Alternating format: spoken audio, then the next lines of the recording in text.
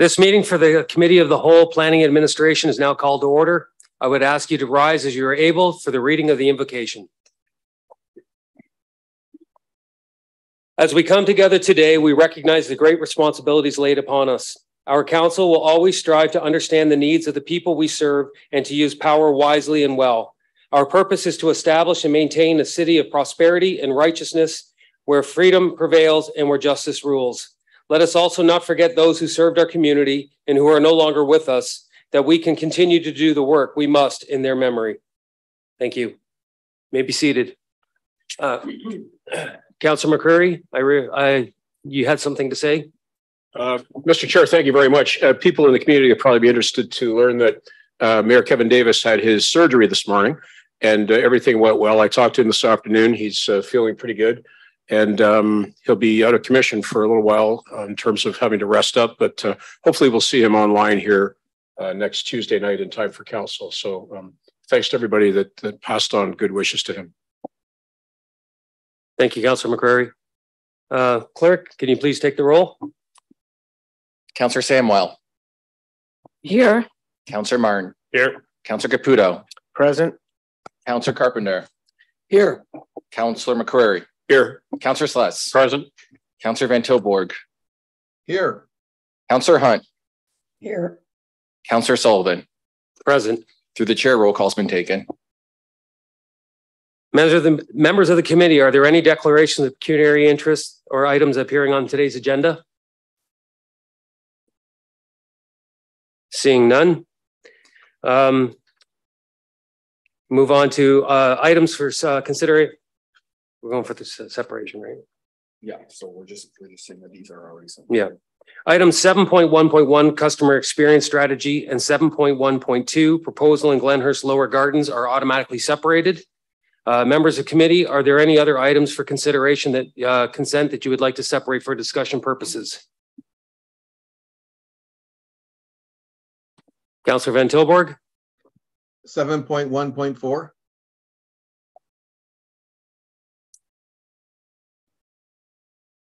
Noted. Any others? Seeing none. Councillor Carpenter, I believe you have the motion.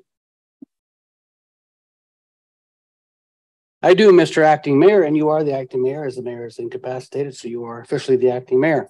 Acting Mayor Sullivan has moved by myself and seconded by my ward mate, Councillor Hunt. I believe Councillor Hunt's online, is she? She is. Okay, thank you. That all items considered. All items for consideration 7.1 not separated for discussion be approved. Clerk, can you please read the title of the items? Through the chair, the following items are subject to the vote. Item 7.1.3, Corporate Policy Manual, amending the Employee Code of Conduct and related policies and standards. Item 7.1.5, Single Source Procurement of the 2023-2024 Corporate Insurance Policy. Item 7.1.6, Update on Towing Industry Regulations. 7.1.7 Film Policy Amendment. Item 7.2.1 2022 Year-End Report on Building Permit Fees. Item 7.2.2 Minutes. Thank you. We'll call the vote.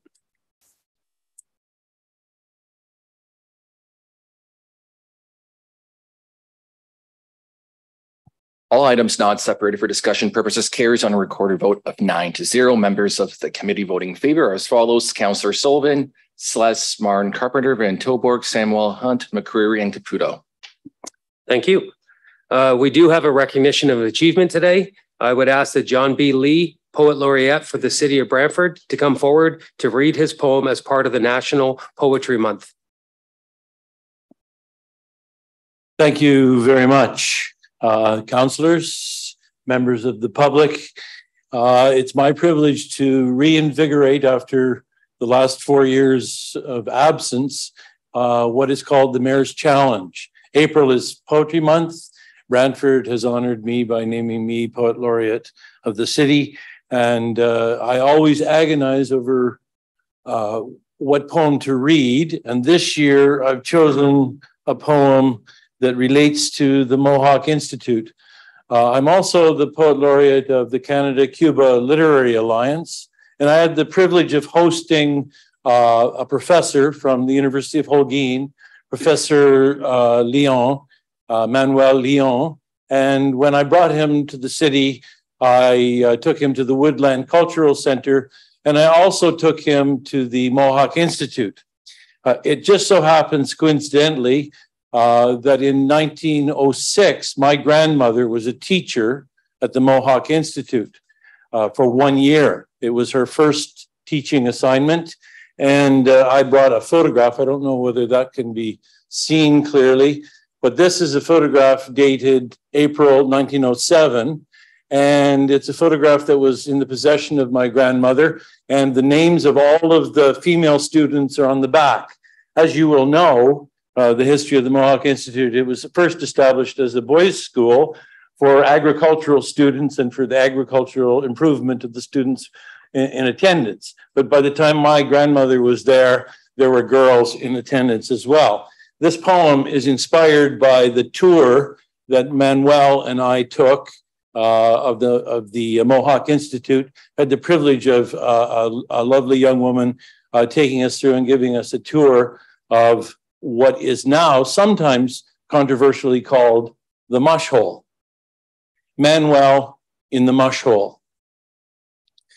We were given a tour of the now closed Mohawk Institute, my Cuban friend Manuel and I, following the rote recitation of the train guide, as we passed from empty room to empty room, walking the echo-voiced vacancy of the hallway, listening to our own footfalls in the sleepy book drop of her studied incantation, passing from there through the gruel ghost of the kitchen, where oat-wormed porridge once boiled in the served cold steel of a blue pot morning, vermin veiled in the bitter breath of her words.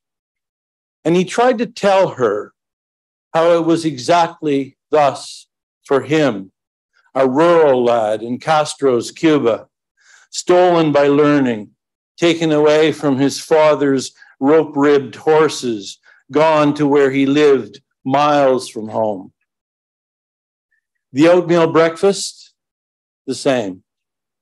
The lonesome scholar, the same. The orphan's deprivation, the same. The homesick child, the same. The cruel isolation, the same.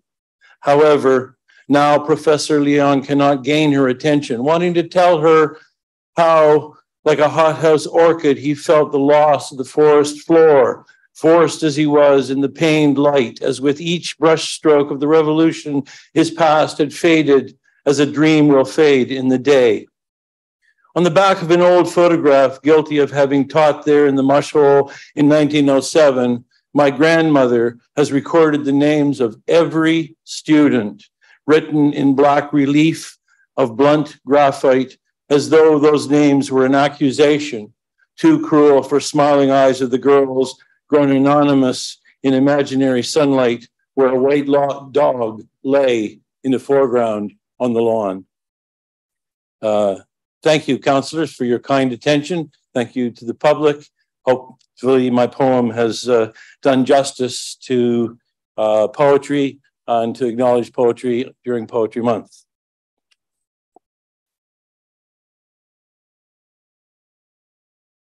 Thank you, John B. Lee, for attending. Thank you. Move on to delegations. 6.1, prior to hearing the delegations, I would like to remind those in the meeting today that the following rules of decorum are as set forth in the city's procedural bylaw apply. No person shall display any sign, banner, or placard in the meeting room other than materials that, in the opinion of the chair, are legitimate audio-visual aids necessary in connection with any presentation to be made to council. All persons present shall use polite and respectful language and shall refrain from the use of any language or the making of any gesture that is disrespectful or offensive. All persons addressing council shall speak only on the subject in debate and shall not speak on any other subject. No person shall applaud participants in a debate or engage in conversation or behavior that may disrupt the proceedings of the meeting. Members of the committee, we have 8 registered delegations for tonight's meeting. As the city procedural bylaw outlines a maximum of 60 minutes to hear these delegations, the time has now been divided amongst the registrants. Each delegation will have a total of 7.5 minutes, inclusive of questions from the members of the committee. I would now ask that Cindy Iraqi come up to the mic.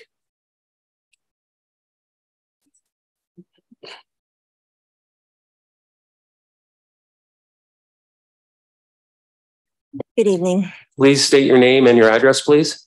My name is Cindy Arochi. I live at 25 Riverview Drive. Excuse me, Mr. Chair, could we get the mic turned on? Is that better? Okay. I would like to explain some of the reasons. I can say, okay, Yeah, thank you. Yeah, I think the poet just wanted to say. Oh, thank you. That's You're welcome. better. Thanks. I would like to explain some of the reasons I am opposed to the establishment of this proposed commercial enterprise in the Lower Gardens. The agreement between the city and the Cockshott family defined the use of the Lower Gardens as the property to consist of gardens and a horticultural center. Covenant 7 of the legal document clearly states, no commercial use shall be made of the property and no commercial building shall be erected. A second quote, that no sale of refreshments, food or drinks shall be permitted except such refreshments as may be sold from a properly operated tea room. In the proposal report, section 9.9, they state that a commercial business, the Golden Teapot, already operates through a sublease agreement with Glenhurst Art Gallery of Brant, with revenues retained by the private business and a privately owned commercial business that has access to a new patio for outdoor dining. So there is already a similar use on the property at 20 Ava Road. This proposal is not a similar use, and the tea room was an allowable use according to the Cockshott lease. The tea room does not set a convenient precedent. During the ceremony that marked the transfer of ownership of Glenhurst to the city, Ashton Cockshott stated in a speech, in accordance with the wishes of the late Mr. Cockshott, this beautiful property is to be known as Glenhurst Gardens and maintained in perpetuity by the city as a garden, a place of peace, quietness, and beauty for the benefit of the citizens of Brantford. How is a snack bar with live music congruent to the peace and quietness? We do not believe it's the role of city staff and Glenhurst Gallery nonprofit to try to reinterpret these covenants for the sake of convenience. The city made a deal and should abide by the terms of that deal in good faith. Section 9.3 of the staff report states that Glenhurst programs have not returned to pre-pandemic levels. However, based on our daily observations for the past several years, the amount of traffic in the Lower Gardens has far surpassed pre-pandemic levels. Has a traffic study focused on the driveway of the Lower Gardens being conducted?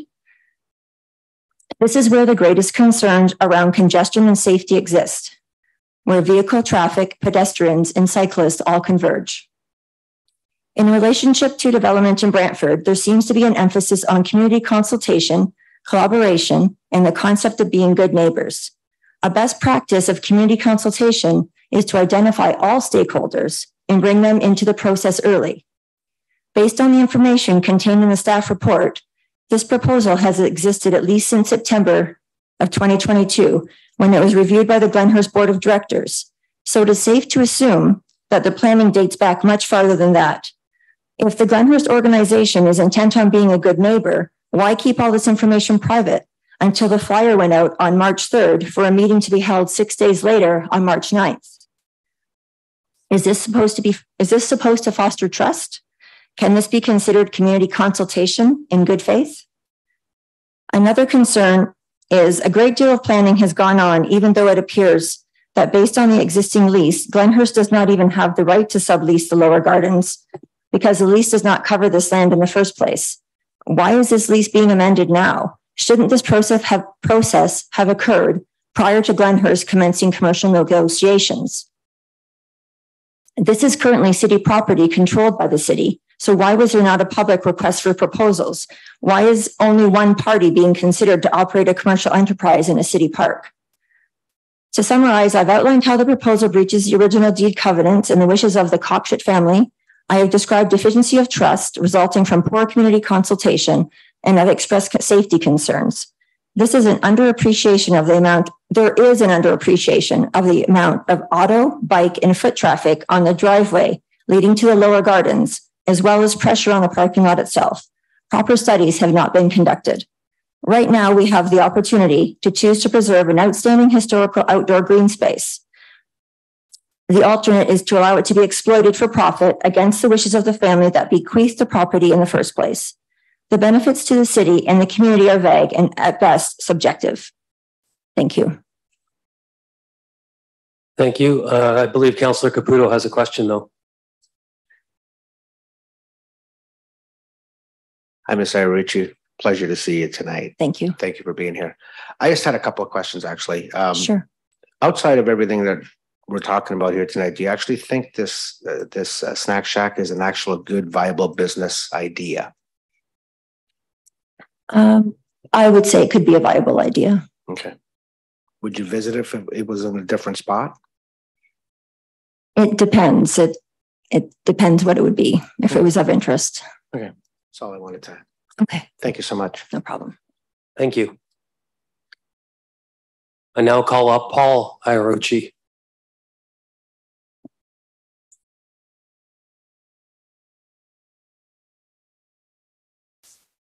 Please state your name and your address.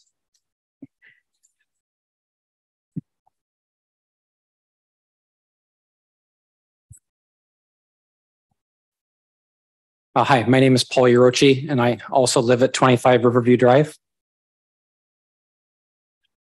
I wanted to briefly touch on a few additional points.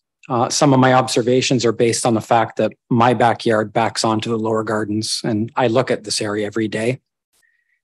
The April 18th staff report states that one of the objectives of the lease amendment is to permit the use of the lower gardens for special events. We're concerned about a lack of transparency here. We don't have any details referencing exactly what this means. What are the parameters of these special events? What are the hours, the frequency, the nature, and the impact of the events? Will the area still be accessible to the public during the events? Also, as of today, we have not seen the proposed lease. As stated, I have a direct view of the lower gardens from my residence, and I have a pretty good idea what goes on in that area. I've heard a lot of conjecture about how underutilized the lower gardens are. To quote the applicant, the restaurant applicant, Mr. Schuman, the property is underappreciated, empty, and void of opportunity. Well, it may currently be void of commercial opportunity for Mr. Schuman, but it certainly is not underappreciated or underutilized. We see people in the lower gardens every day, year round. The area is open and available to everyone in the city, and it is full of wildlife, including deer, fox, coyote, and many bird species. On weekends, the parking lot is often full. As claimed in the staff report, Section 9, does a long winding road really dissuade the public from visiting Glenhurst? Who made this determination? Was there some kind of a survey? And if this is true, is the best solution to put a bar at the end of the road? Has anybody studied whether a bar is socially accessible? If the goal or benefit of this proposal is to increase public access to Glenhurst, consider this. In order for the commercial venture to happen, the city is required to rewrite the lease to give Glenhurst Gallery full control of the lower gardens. The way I interpret this is that the city is further relinquishing control over a city park to a nonprofit organization. The nonprofit is in turn providing a sublease to the operator to install a sizable physical structure on the grounds, along with additional off-deck seating. I estimate the total area to be around 1,000 square feet.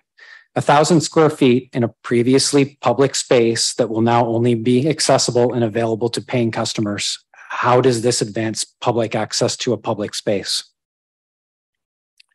Glenhurst is zoned OS 1-4. I'm not a zoning expert by any means, but I had a look at the zoning descriptions. I cannot see a bar or restaurant anywhere in the list of permitted uses. There is a further reference to section 6.1. The closest use I can find here is a food service vehicle. The proposed structure doesn't appear to me to be a vehicle. I'm curious if Brant Waterways Foundation was consulted. Is this project really stewarding our natural resources as is claimed in the staff report? Has anyone studied the potential effects on wildlife of live music or the hum of a generator running 24/7 for 6 months? Regarding community consultation, I was sad to read on Facebook a couple of weeks ago that Mr. Schuman referred to those who disagreed with the proposal as just some neighbors, or that Ms. Olson rallied her supporters to raise an army. Raise an army against who? Does this sound like cooperation or confrontation? Statements like this do not demonstrate community consultation or promote trust. In 2019, Ms. Olson and the Glenhurst Board proposed for the Lower Gardens a 270-person theater, event space, restaurant, parking garage, and a bridge linking the new structure to the existing main building. I've never seen these plans, but I don't know how they couldn't have decimated the Lower Gardens and the adjacent hardwood forest, forever destroying any semblance of what the Cockshutt family envisioned for the property.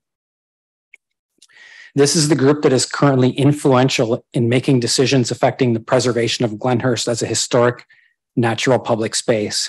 And it is another example of planning without engaging all stakeholders in disregard for the intended use of the property. For this proposal, only one operator was considered and only one city park site was considered. Why not develop a commercial riverfront enterprise in an area that is not residential? Waterworks Park comes to mind. Why not redevelop the area behind the casino? To make decisions on the best use of any resource, including our river resource. An important principle is choice, having comparable options. Why in this case is there just one choice of location and one choice of operation? Brantford does not need a bar operating in a city park. It is not necessary, and it is not necessarily in the public interest. The many constraints that my wife Cindy and I have put forward demonstrate that the site is not a great fit. The use is clearly not in the spirit of the original agreement with the Cockshutt family or in line with any other precedent in a city park. Thank you. Does any of the committee have any questions? Thank you. Thank you very much. I would now like to call up Rick Martin to speak to it. And just a reminder, you have 7.5 or 7.5 minutes, inclusive of questions. Please state your name and your address too, please. My name is Rick Martin. I live with my wife, Ann, at 20 Riverview Drive in Brantford. Good evening, committee members and members of the public here. I would like to speak as a resident of Brantford who appreciates and indeed participates significantly, along with my wife and frequent family members, in the enjoyment of the natural river spaces of Brantford. Make note of that term, natural river spaces, please. And make no mistake, Glenhurst Art Gallery and its property comprise a very important part of our natural river spaces. With regard to the proposal to locate a food service business at the bottom of the Glenhurst property, I would like to say I do applaud any entrepreneur who comes up with an idea for a new business, a new product, or a new location. However, the location of any endeavor must be evaluated with reference to the impact on the surrounding community, especially if there are alternative locations. Others have spoken or made submissions or will speak about the many other issues and problems created by the location of this food service proposal. I will confine my remarks to the issue of, as I said, natural river spaces as they affect this proposal. Natural river spaces is not just 3 words strung together to make a point. The term is recognized in the lexicon of environmental issues about river surroundings. Rivers are not confined to their sources or mouths or banks. Just look at any watershed map to see the impact of a river on the land through which it passes. The Glenhurst property, where the food service establishment is proposed to be located, abuts the natural river space Gordon Glaves Trail system that runs from Cambridge through Brantford to the south end. An extremely popular part of this trail system is a 17-kilometer circuit that can start and end at Glenhurst. In my opinion, walkers and cyclists do not use these trails for the purpose of finding somewhere to eat and drink. Quite the contrary, they use these trails to get away from any kind of commercial activity. If they want food or beverage on their walk or bike ride that uses the above-mentioned trail route, which passes Glenhurst and goes across the footbridge to West Brant, they can always stop at Tim's or McDonald's in West Brant, which are located on Colburn Street West, only 100 meters, but well beyond the visibility of the trail beside Oak Hill Drive. As a matter of interest, I do that myself quite often. Also, I have friends who come here from Hamilton and Ancaster for the specific purpose of enjoying this biking route without any commercial distractions. I'd now like to draw your attention to some features of the City of Brantford Waterfront Master Plan. The vision of the master plan is to, and I quote, set forth a framework to protect the Grand River and its tributaries as a fundamental public resource for the residents of Brantford. This vision includes the following. Natural features will be protected and enhanced, and the cultural heritage will be interpreted so that all can understand and appreciate the area's rich history. The trails will be easily identified and accessed, and the network will become a widely recognized destination. A diversity of places to access the water will be offered, providing for a variety of educational, recreational, and leisurely activities that celebrate the Grand River and that will engage residents and visitors alike. Appropriate development on adjacent lands will recognize the civic significance of these locations. They must be rooted in best practices in city building, strive for design excellence, and contribute positively to the waterfront and Brantford's image. End of quote. Nowhere in this division do I see any reference to any commercial endeavor as a contributor to achieving this vision. I particularly note the last part, appropriate development, that refers to lands adjacent to the river being developed. 1, using best practices in city building. 2, striving for design excellence. And 3, contributing positively to the waterfront and Brantford's image. Does anyone else see a food service business meeting any of these criteria? I certainly do not. Section 2 of the waterfront components portion of the waterfront master plan is entitled Parks. In the Parks section is a short description of Glenhurst, its history and its purpose. It talks about the trustees of the estate of Edmund Cockshott bequeathing the property, including the main house, the coach house, the cottage, and the grounds, to the city to be used for, quote, cultural and artistic purposes to benefit the community. Excuse me.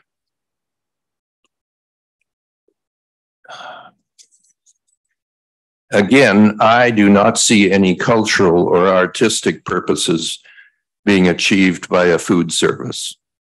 One further idea contained in the waterfront components portion of the waterfront plan is as follows. For many years, the city maintained the lower gardens for annual trial beds used in the parks throughout Brantford. Today, the lower gardens offer access to the trail that runs parallel to the Grand River. Due to the history of landscaping on this site, it would be appropriate to establish a small arboretum. Ravine gardens would provide an opportunity to integrate landscape treatment with the natural features that surround the site. Again, that was a quote. It seems to me that this suggestion for Lower Glenhurst would achieve its cultural and artistic purposes far more than a food service establishment. In closing, I know I said at the beginning that I would restrict my remarks to the natural river spaces benefit of Glenhurst. However, I recently received a communication from a friend who uses the trail system probably more than anyone I know. He is very concerned about the alcohol factor in this food service establishment. I think we all know the effects of alcohol on a certain portion of the public population these days. It strikes me that the serving of alcohol and its environmental effects in the open area at the bottom of Glenhurst is a recipe for trouble. 30 seconds. Thank you. Not bad timing, eh? I thank you for receiving my comments and observations and ask that you reject this food service proposal in the interest of preserving Glenhurst in its current role in the Brantford community. Thank you. Thank you for coming forward. We'll be dealing with this issue shortly. Thank you. Thank you. I would now like to call Darren Gooder and Grant Schumer to come and speak. You have 7.5 minutes, inclusive of questions. Thank you.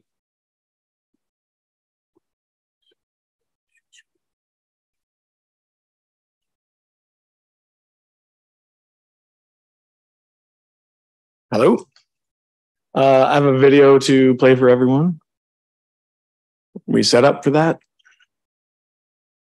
Yeah, there'll be a slight delay. Okay. How is everyone?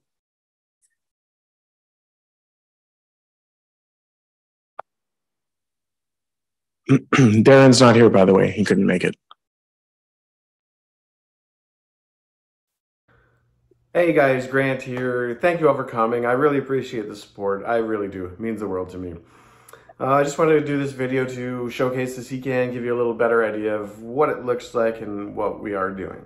So it only sits about 20 feet by 9 feet wide. It's going to be tucked in the back corner of Glenhurst. It is fully portable. It's done right, professionally, classy, and it looks fantastic. It will fully be run on a generator. It'll have its own water cistern and be completely portable. It will be picked up at the end of the season and moved to wherever location I decide. I'm just trying to do something new, unique, and different in the city. I think it's a fantastic idea. I've been working on this for 8 months, and I think it's what the city could use. It'll be great for everyone. Everyone should enjoy that area, not just a select few. It's beautiful trails and river, and there's not much on it. So go for a bike ride, go for a hike, pop by, have a cocktail or lunch or a snack, and be on your way. It's not going to be crazy and rowdy and loud. To all those in opposition, I get it. I understand why you wouldn't want this, but this isn't new to me. I know what I'm doing. I've had 2 successful businesses in town on the Lamb and the Rope Factory, boys, and I know how to not piss off the neighbors, and it's in my best interest not to do so. Now let's discuss some of the issues. Garbage and smell. There will be garbage. I'm going to take it every night with me. I'm not going to have a dumpster down there that will attract animals, and it would stink in the hot sun. As far as litter, I'm going to make sure I'm walking the grounds all the time to clean anything up. It's just good business. Noise. I'm very respectful about that. I'm not going to be playing loud music and hooting and hollering and disrupting my neighbors, because that's also bad business, and it's in my best interest not to do that. Traffic and parking. I don't see a huge issue here because there already is a parking lot down there. Maybe there'll be a few more cars, but I do expect most of my business to be coming off the trail, walkers and bikers. Porta potties. Yes, there will be some, 2 or 3. They will be locked up every night. They will be cleaned out every week and sanitized daily. They will kind of be tucked behind the CCAN and not available just for anyone. Homelessness is another issue. Yes, we have big problems with that in the city. I'm well aware. I've dealt with that for a long time. I don't see that being an issue down here because it's pretty far away from everything, and I will also have cameras and security system, and I will be on top of it. I don't want that around my business, and I will make sure I do everything I can for that. If anything, I think it helps. Okay, alcohol service. That's necessary for me to survive. It doesn't mean it's going to be a party spot, but come and have a drink or 2 and enjoy the sun and be on your way. It doesn't have to be loud and rowdy, and it's not going to be. So those are the main concerns I've heard. I'm happy to answer any questions. I'll be hiding at the back of the room there. And I just want to say thank you. Thank you for your support. Thanks for coming tonight. I hope this can work. I know it can work. There's no reason it can't work. We can work together, and if there's any issues, I will do everything I can to resolve them. So, again, thanks for coming. Drinks on me tonight. Just meet me.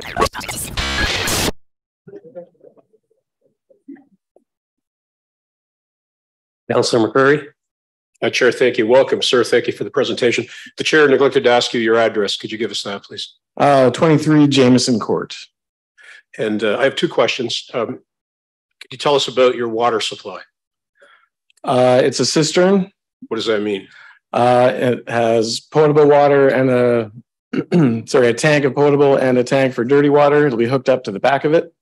A hot water valve running it up, a hand sink, 3-compartment sink inside to meet with the health department regulations. And what sort of traffic prediction do you have in terms of people driving in and people walking or cycling in? I'm hoping most is off the trail, walking, cycling. There will be added traffic. I know that. Hard to say. This is unknown. I haven't done this before, but. What's your break even for a number of customers per day? I don't have that. I have to see how it goes and tweak accordingly. Thank you. It's easier said than done, right? Councillor Martin. Thank you. Do you have any kind of lease agreement with Glenhurst now? No. Okay, that's my question. Councillor Sless. Thank you, Mr. Chair, and welcome. Your season, what does your season entail? I'd like to be there as soon as I can. As soon as I get permission, the thing is ready to go. I just got to buy the equipment, and then I'd like to roll into November, maybe, depending on the weather. Okay. And your hours of operation? I'm thinking 9 a.m. to before dusk. 9 a.m. to before dusk. So yes. Never during dark hours? No, because I won't be lighting up the parking lot or the trailway. I can't afford to do that. And so that won't happen. Thank you. Yeah. Councillor Carpenter. Thank you. Just a couple of questions. You said in your presentation, it should be used by everybody, not just a select few. Who do you mean by select few? Not many people use it.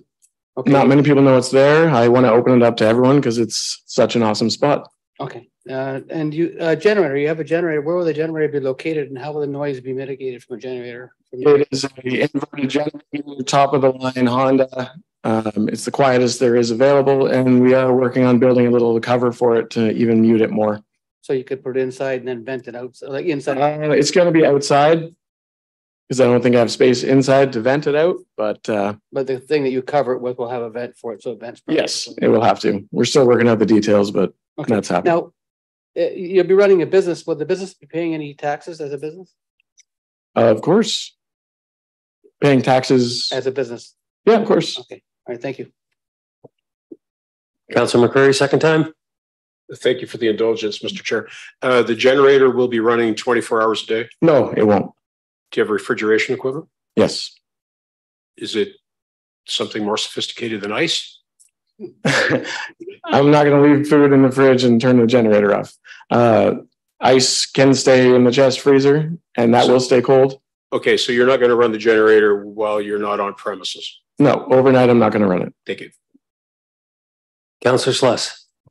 Thank you. I'd just like to clarify something. It was stated earlier that you take up about 1,000 square feet. Is that a correct number? I haven't done the math on square foot, but it's 20 by 9 and the patio is 16 by 20, I believe. I'm not that fast. Yeah, okay. I'm not either. Okay. Okay. If that's right, that's right. I don't know. Thank you. All right, that's all the time we have. Thank you. We'll be dealing with this shortly. Thank you. I would now like to ask Amy and John Bender to come forward. Just a reminder that you have 7.5 minutes inclusive of questions, and please state your name and your address.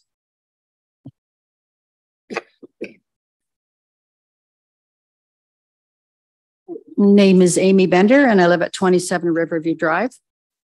John Bender. 27 Riverview Drive. I just want to bring up some concerns I have about the project and a little. Can't hear you. Use the mic. Oh, okay. Thanks, Rick.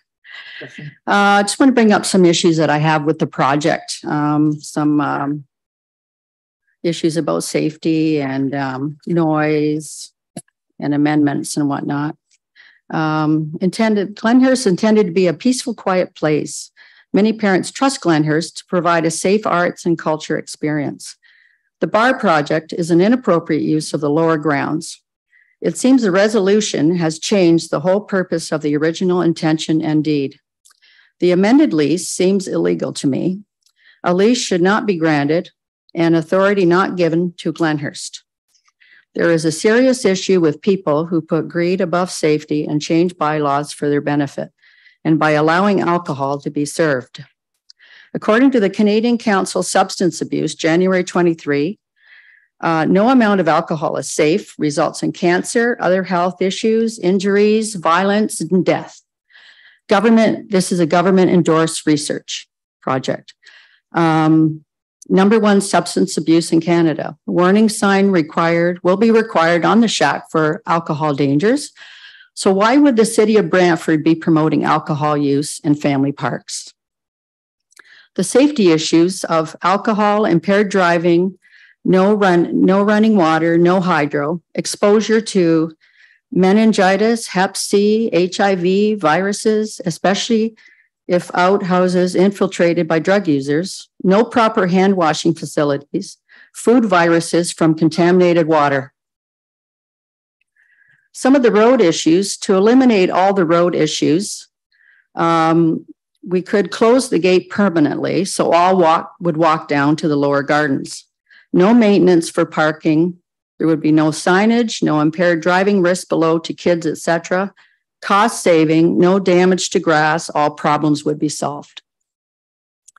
The traffic, the hill, will not sustain without 2 lanes and a pedestrian lane with guardrails. Too much congestion at bottom of the hill. And also I would like to say no to the signage for restaurant and parking area. First come, first serve, that would be discrimination of the general public who come down there. The purpose of the gardens is for all to enjoy.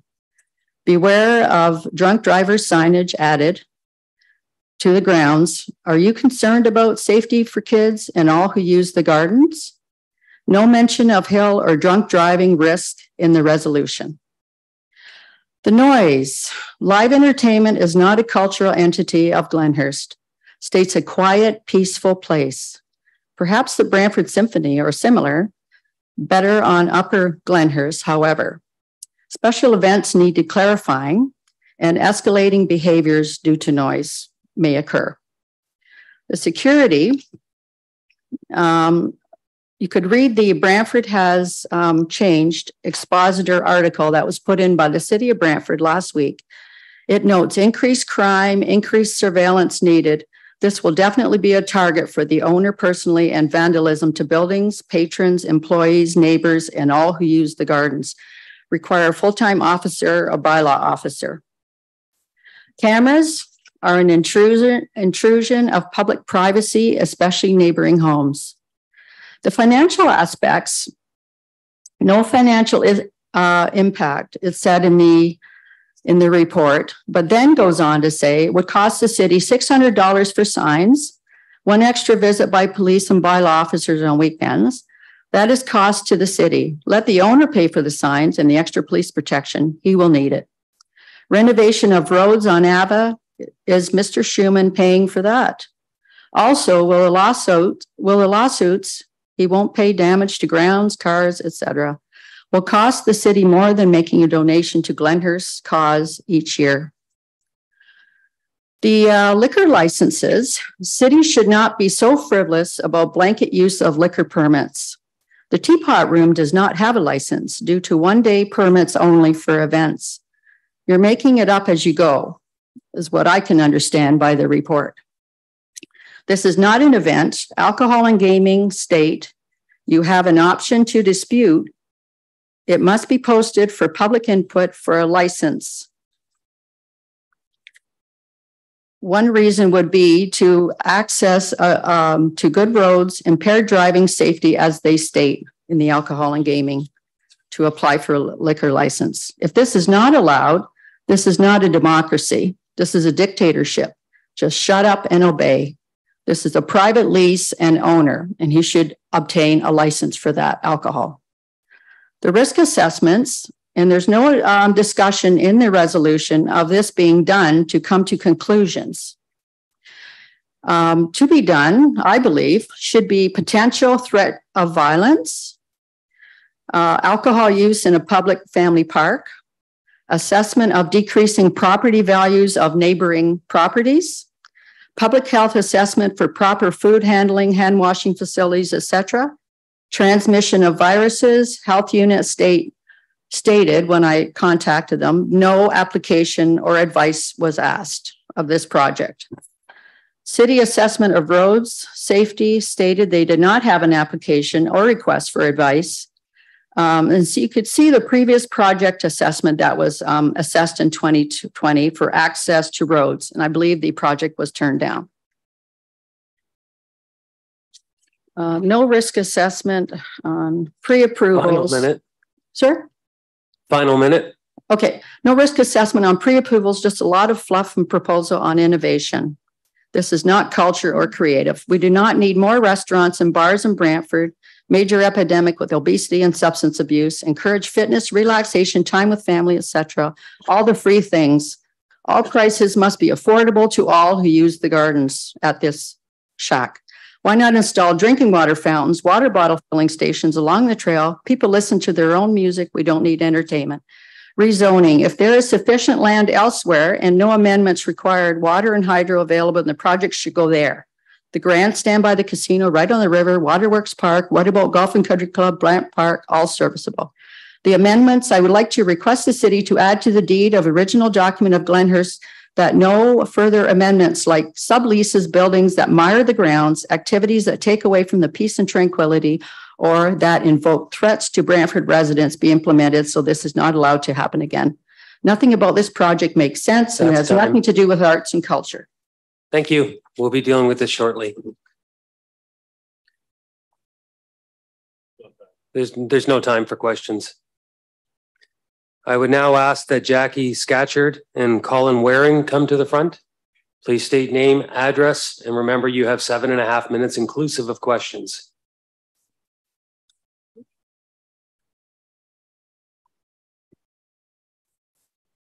Hello, good evening. My name is Jackie Scatcherd, and I'm here representing myself and my husband, Colin Waring. Colin and I have lived for 8 years on Scarf Gardens. We've attended some different information sessions regarding our community, which we have come to appreciate as both open and transparent. On March the 9th, we attended a community information session regarding the Shack Bar proposal. Present was Grant Schumann, Glenhurst Board representatives, City Councilors John Sless and Gino Caputo, bylaw officers, and city legal staff. And the purpose of that meeting was to share details about this proposal, to receive feedback, and to respond to questions and concerns from the immediate community. We fully support this initiative. We understand that the menu proposed will be light meals, coffee, tea, as well as a license for beer, alcohol, and beer, wine, and cocktails. We understand it is meant to be a dawn to dusk venture for the summer months. 4 months was certainly what was spoken to. We understand that the buildings will not be permanent and that they won't leave any footprints once that summertime is over. We believe that the Shack Bar will offer enjoyment for citizens and visitors to Brantford. In much the same way, the Brantford Lights, the art sales, the summer camps, the art exhibits, the Taste of Glenhurst, the Golden Teapot, the community festivals already do. In the same way that it's a site for wedding pictures, a gathering space before school proms, and even the recently added Potter's Guild shop that's in the main building. We watched the traffic at the gardens and onto the trail certainly increased during the pandemic when outdoor gatherings at one time were one of the few safe activities for us. And the trails have continued to be used extensively. We continue to see people gathering on the grounds and at spots along the trails as the pandemic has eased to share coffee, a snack, and each other's company. We live at the corner of Ava Avenue and Scarf Gardens.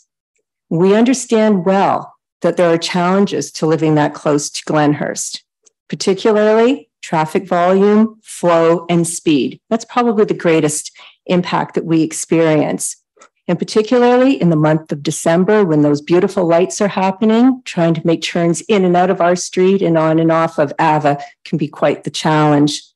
Is it inconvenient at times? Yes. But we remind ourselves that we don't own either the roadways or the gardens. Rather, we're privileged to live in such proximity to the parkland and to be able to access it with the ease that we can. We believe that we have no right to expect that Glenhurst or the city will develop activities that meet our needs simply because Colin and I chose to live where we chose to live. We are grateful when information is shared and solutions are sought, as we believe that this process has. That's what we believe is our right.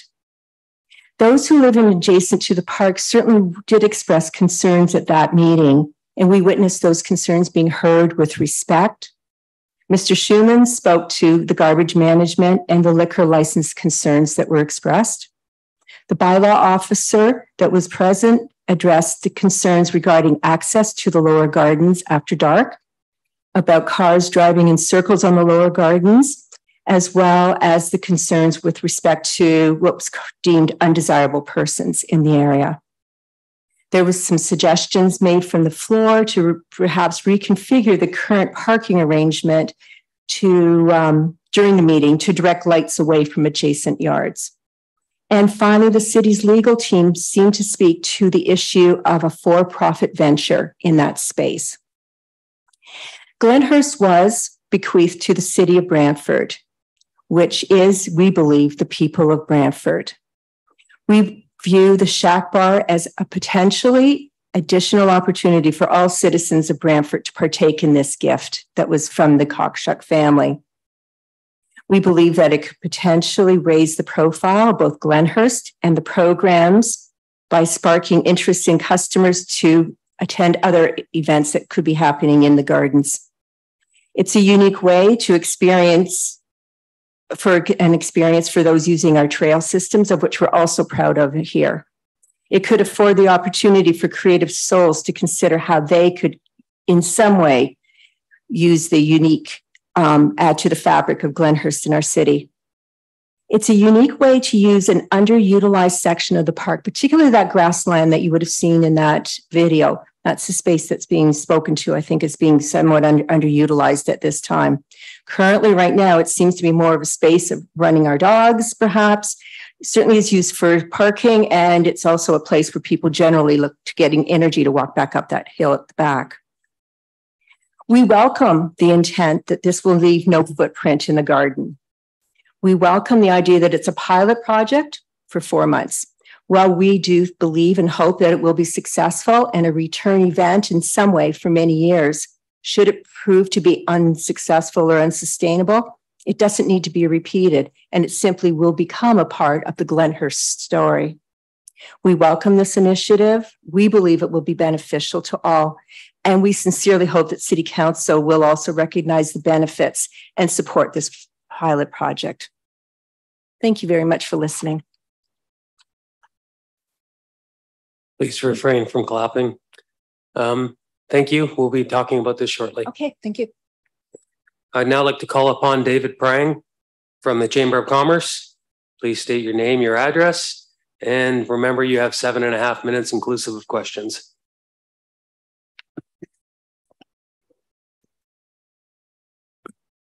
Thank you, Mr. Chair. David Prang, 19 North Alton Street, and I live there with my 2 children.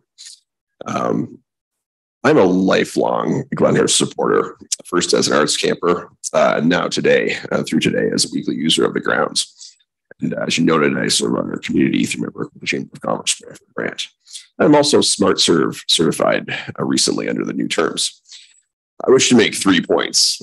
First, alignment. Second, responsible business owners. And third, a business-friendly community. Glenhurst would not exist without the entrepreneurial spirit of the Cockshutt family. Over six different Cockshutts have been chairs or presidents of the Chamber of Commerce, Brantford Brant.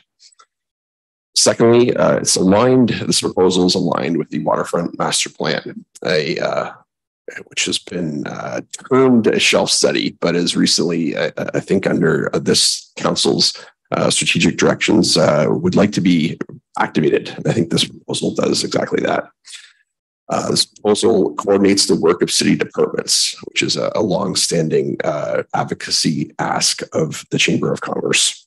It also provides an opportunity to begin, or to rather further, evidence-based decision-making and not fear-based decision-making. Secondly, you have two responsible business owners in front of you, Mr. Schuman and the Glenhurst Board of Directors. Both parties have a demonstrated record of creative and responsible business ownership. The Tea Room to Family Day at Glenhurst, Glenhurst Lights, the upcoming Grand River Arts Festival, which as I understand it, there's over 70 different vendors and artists from across Ontario to attend in September. I hope that wasn't a surprise, but it's a good surprise anyway. As well as the Taste of Glenhurst, an event that's been happening for a number of years that's also involves the use and service of alcohol that the Glenhurst Board has been entrusted to manage responsibly for both themselves, the artists, rather the event, the venue, as well as for the city of Brantford. We also have a dynamic restaurateur taking a chance, taking a risk, who's operated previously in a very tight, highly residential neighborhood spot with his On the Lamb restaurant. Parties have demonstrated responsible business ownership and operating for a number of years. Third, the city strives to be a business-friendly community. Our leaders strive to support new businesses and entrepreneurial spirit. We strive to make pro-business decisions.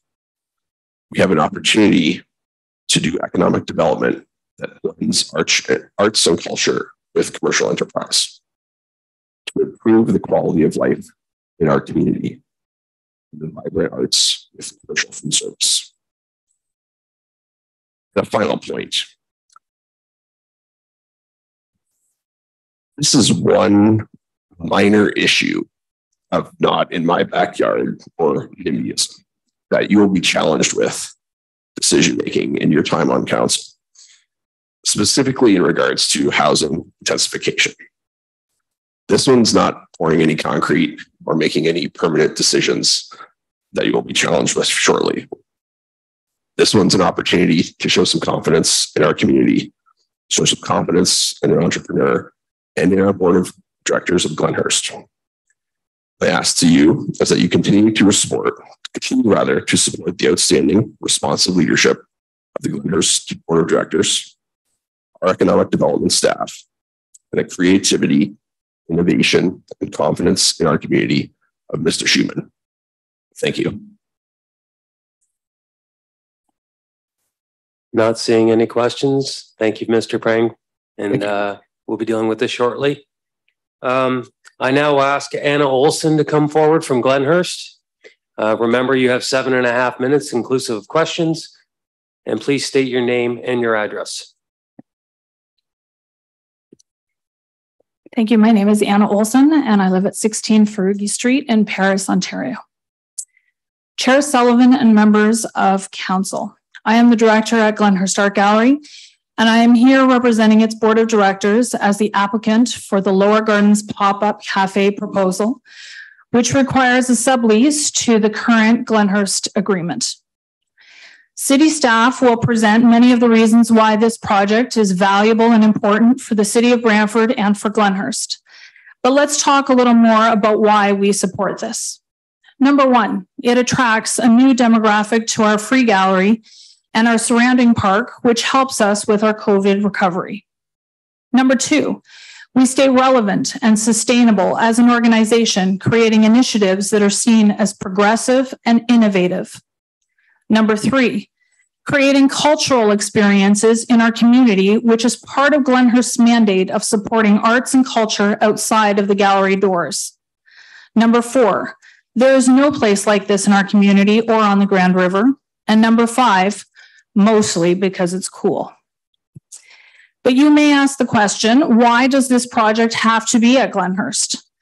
Glenhurst brings a unique location and demographic to a project like this. And this is a mutually beneficial relationship, which cannot be replicated in another location in this city. But what I'm really here to say is that this project is about much more than Glenhurst. This project is about Brantford. It is about what this city is capable of.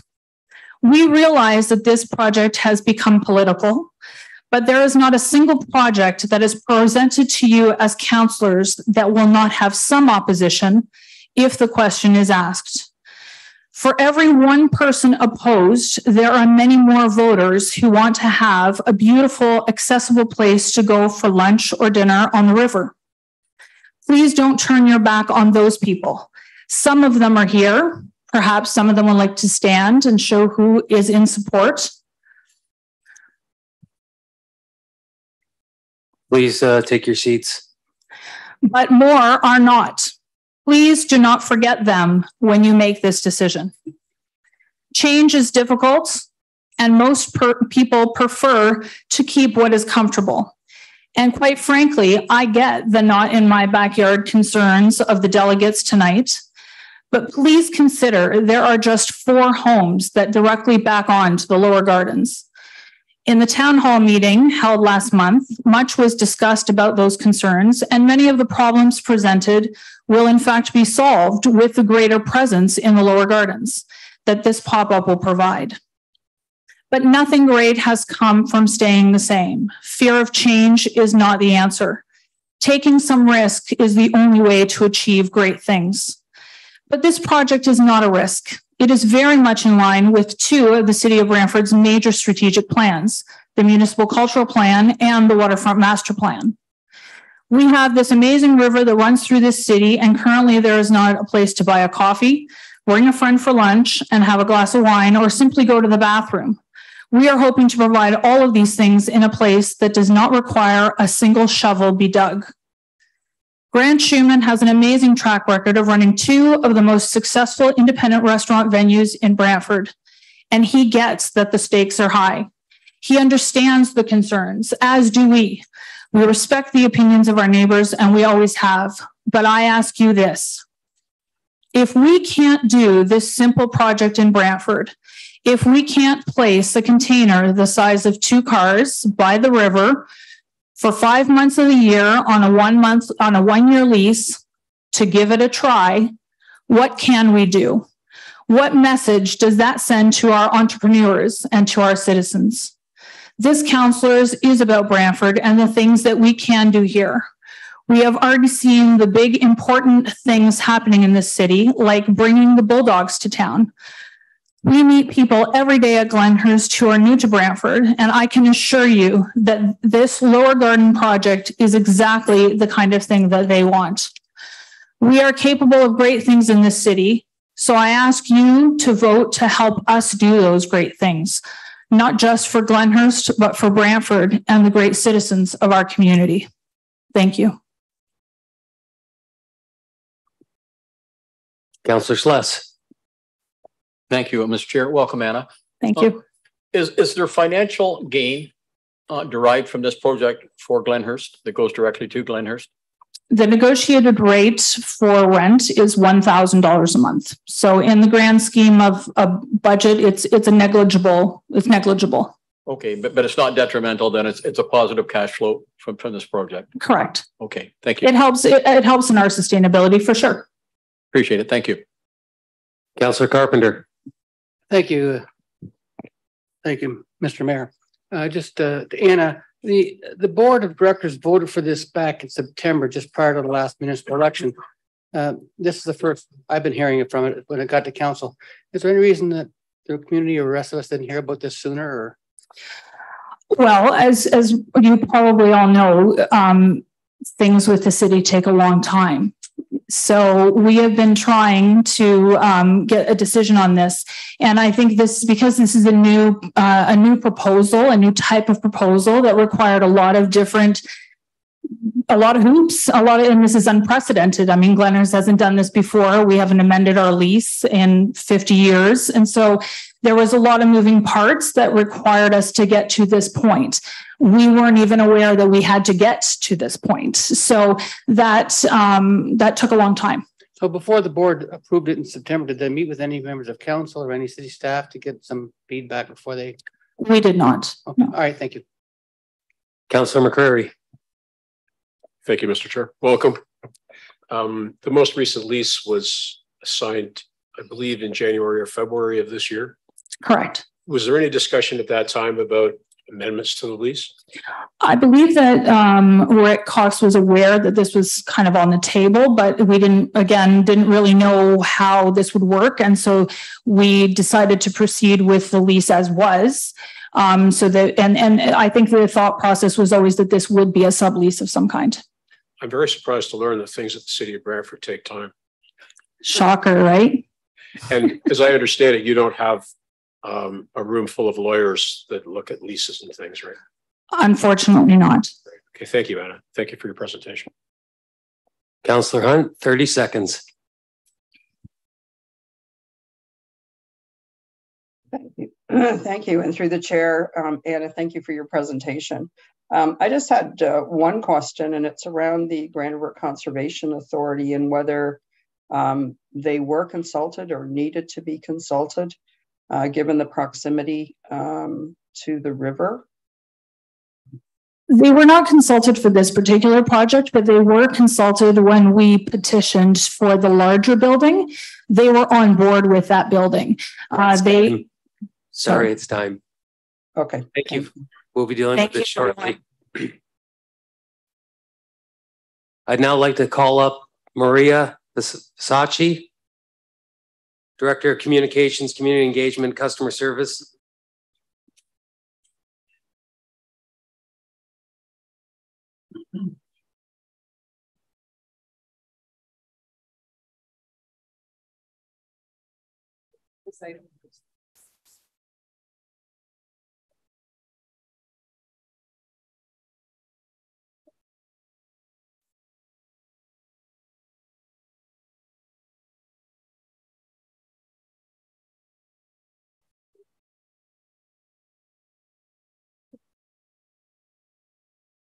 If it's friendly with everyone, we're going to move right to this item and go back to the presentation once it's completed.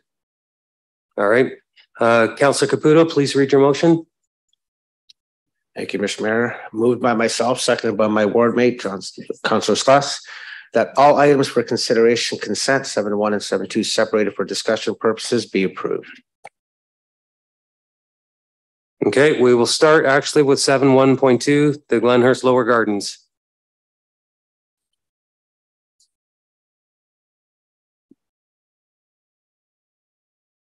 Any discussion? Councillor Caputo.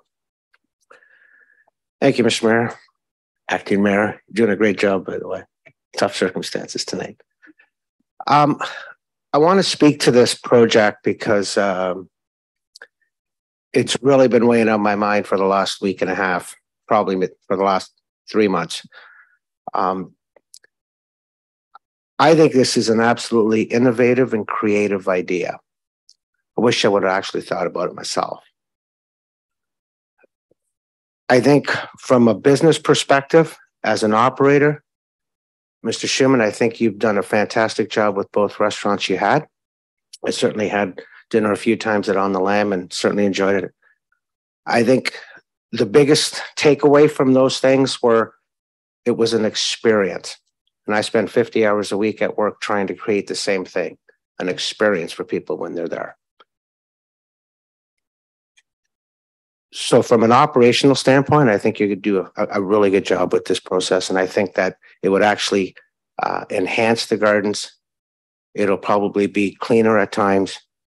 There are a couple stipulations I would like to impose, that being the music and the volume of it, and to ensure that that generator doesn't make any noise. But from a business perspective, I think there were a lot of boxes that were unchecked in this.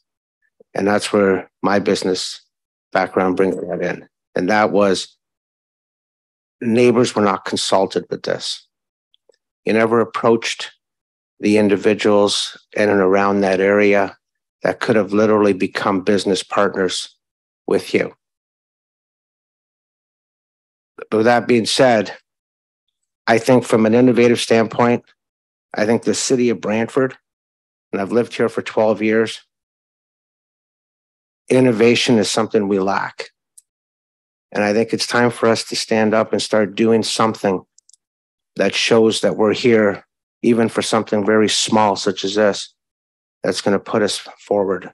I don't want the county, Paris, Simcoe, Waterford for that matter, taking away opportunities for us to be able to lure people into an area because we failed to approve such an initiative such as this. So I just wanted that to be stated. I do have feelings for all the individuals involved. And this is going to be the toughest thing I've had to do for a while, but I just wanted that to be known to everybody here. Thank you. Councillor Martin. Thank you, Mr. Chairman. There's a few things that weren't touched on. One of the concerns I have is the portlets, or an area for vandalism. And I see that being a major problem at this location. And we've been told that the generator is quiet, but we're also told that measures will be taken to mitigate the noise. Well, which is it? Is it quiet or does it need to be mitigated? So I think that it's been said the generator won't be running at night, but I don't know how you keep your fridge running at night without a generator when you have no power. And one thing that hasn't been brought up is with the construction of the Ava Road to Paris, or the Brant Ave to Paris Road Bridge this summer, Ava Road's going to be a disaster for traffic as it is. You add in this venture and it's going to compound that. So for those reasons, I'll be voting against this proposal tonight. It sounds like a good idea, but I don't think this is the right location. A location that has water services and hydro would be a far better location for this. And off the top of my head, I can think of Branch Crossing as a possible location for this kind of operation. It's not near any residences and would be a good place for this kind of thing.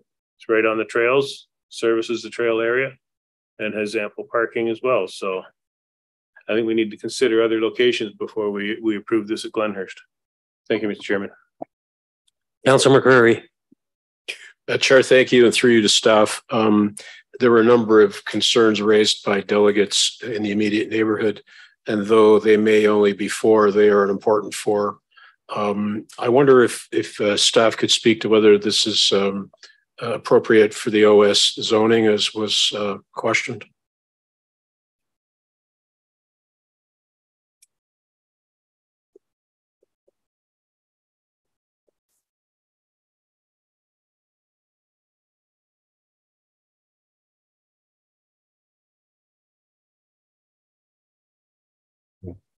Andy McMahon, Director of Building Services and Chief Building Official. Through the chair to you, Councillor, for the OS 1-4 zoning for this property, this would be considered an extension of the use of the art gallery, which is a permitted use. Thank you, Andy. Secondly, there was mention of water service being provided by a cistern. That would be an above ground tank. Does staff have an understanding of that? Through the chair, I have not seen the plans for it, so I don't have an exact vision of what that is. Your folks would be looking at a site plan for site plan approval? Through the chair, that my understanding is that is submitted to the planning department. Already. Maybe you folks should all come up to the microphones.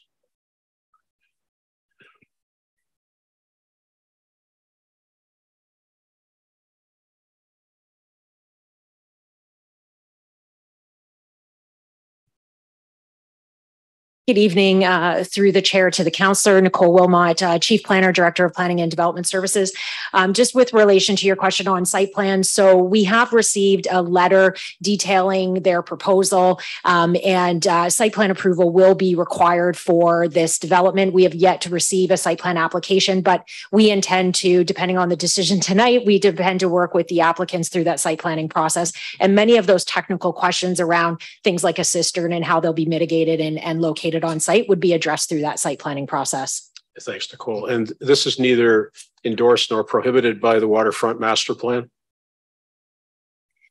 Through the chair to the councillor, the Waterfront Master Plan is a document that is built upon several pillars. There's not one pillar that speaks to the prohibition of commercial development along our waterfront. It is a collection of several pillars that look to the city to promote the use of our waterfront, promote authentic tourism, promote our natural resources, all under the umbrella of environmental sustainability. So I wouldn't say that the Waterfront Master Plan is a document here that would prohibit this type of use along the waterfront. So neither endorsed nor prohibited. Correct. Yeah, thank you. And we learned this afternoon that there's a heritage designation affixed to the Glenhurst grounds and buildings. Is that correct? Through the chair to the councillor, yes, that is correct. The property at 20 Ava Road is a heritage designated property. So a heritage permit would be required for the construction of this or the placement of this unit. And that would be, again, addressed through the site plan process. We would coordinate that through the site planning process. Heritage Committee endorsement required? Heritage Committee will provide comment on the permit, and they will be required to give a recommendation. Okay. Any inquiries made of trail users with respect to their desire or lack thereof for such a thing at this location? I'll take that as a no. Not through the planning department, no. No, okay. Through Sarah, no survey of trail users. Sarah Monroe, Director of Economic Development, Tourism and Cultural Initiatives. Through the chair to Councillor McCreary, no such survey has been done. Councillor McCreary, would you like to go back in queue? Oh, I'll decide a bit later, Mr. Chair. Thank you. Councillor Hunt. Thank you. And through you to staff. So thank you, Nicole, for the, you answered quite a few questions around the site plan application process. I just want to, I'm supportive of this from the standpoint that it's an innovative business proposal, and certainly being a business owner myself, I know that it takes a lot to put these types of business ideas to paper and then to get to City Council and have to deal with that. But my question is around. So we've alluded to the fact that there's a site plan application process. Heritage Committee has to weigh in on it. We're looking at a 4-month. Well, I've heard 4-month. I've heard 6-month. Is there going to be time for the additional hoops that still have to be basically jumped through in order for this to be open and viable for this season, given the fact it's already the 18th of April? Through the chair to the councillor, I can't comment on the business plan of the applicant, but I can say that the site planning process in this regard, as we've heard from the applicant tonight and the business owner, this is a temporary structure. There's not much construction that is required. That's not to say that there isn't due diligence required for us to review through the site planning process, but I would fully anticipate that this process could be wrapped up on the city's end fairly quickly. Although, as you've heard me say before, it is often driven by the speed and the desire of the applicant. Okay, thank you, Nicole. Councillor Sluss. Thank you, Mr. Chair. Nicole, I think you just answered the one question I had for staff, and that was the process that has to be it's got to unfold for this to take place. And I heard earlier from the proponent that he was looking at as soon as possible, definitely in May. Is Is that conceivable? I think that, you know, we're a couple of days away from May. So I think that that's probably maybe a slight wishful thinking, but I do think that depending on council's decision tonight on with respect to the lease, that's going to drive how fast the applicant's going to move with respect to the other permissions that are required here. So again, on the planning side, this is a pretty scoped amendment. We would want to circulate to GRCA. We'd want to circulate to fire. There's a couple of other technical review that we want to ensure. Mitigation is obviously a concern that we've heard here tonight, but again, I think we could work through that process fairly quickly, depending on how quickly, you know, we can receive the requirements from the applicant. But I think you're hearing a desire tonight to move rather quickly from the applicants. Okay, just to be clear, it's only a few days to May, but it's 6 weeks to the end of May. So we're looking at 6 weeks, not a couple of days. So I would think there's time, but I'll leave it with you. It's unfortunate this has become a divisive thing. It's a shame because from my perspective, I think it's a good idea. It's unfortunate that there will be those that think it's not a good idea, and we deal with that all the time, and it's unfortunate. And I think we try to mitigate as best we can to accommodate as best we can, and that will certainly happen in this case. And I would remind folks that it's called a year's agreement, but it's really, well, this year it would be far less, but a maximum of 6 months and probably less. Again, weather driven. It's a pilot project is what it is. And I can assure you, if things are not done and unfold as was presented, I would be the first one to say I would not support renewing it. So it's up to the operators and it's up to the folks involved to make this thing correct, to do the right thing all the way through, to mitigate all the pitfalls have been identified and to address them. If that's not done, then this is something that I don't think should be renewed. But if they do what they say they're going to do and it's done in that manner, then I'm supportive of it. And I would hope that what I think will happen will happen. There's been concerns tonight to raise that it's been portrayed as a place where you go drink beer, watch the game, and everybody gets half drunk. That's not what this is. But it's been portrayed that way. And again, that's unfortunate because it's not what it is. You're not going to see a lot of drunken sailors at $12 for a glass of wine. I don't think, at least not on my pocketbook. I don't know what the pocketbook looks like out there, but on my pocketbook, that would not happen. To me, it's an ideal and a really needed thing on our trail system. We've got a beautiful system, and I think we can make it even better doing projects like this. So I would suggest that if this was in any other city but our own, the folks in Brantford would think it was lovely.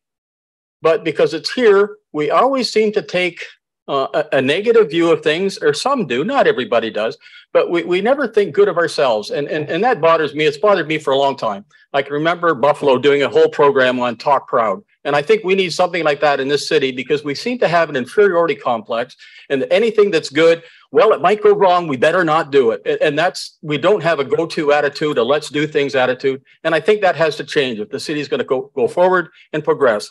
So I'm pleased to support it. And as I said earlier, I won't be supporting it if it's not as presented, but I'll wait and see. And it's up to the players to make that happen. Thanks, Mr. Chair. Thank you, Councilor Carpenter. Thank you, Mr. Mayor. Just the staff, this is located in the northwest corner of the property, far back of the lower gardens. Is that the location? I'm reading it in the report.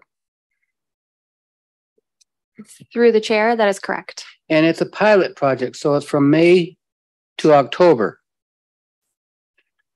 Through the chair, that is correct. It is a seasonal patio, so it would be weather dependent as well. So if the snow comes a little bit earlier, that will probably shut Grant down a lot earlier than expected. So does it come back to council before a start up for next year if that was approved? Through the chair, the direction will be for staff to report back by the end of Q3, I believe it was, or Q4 next year with the results of the pilot program and a recommendation on whether to move forward for next year. Where will the washrooms be?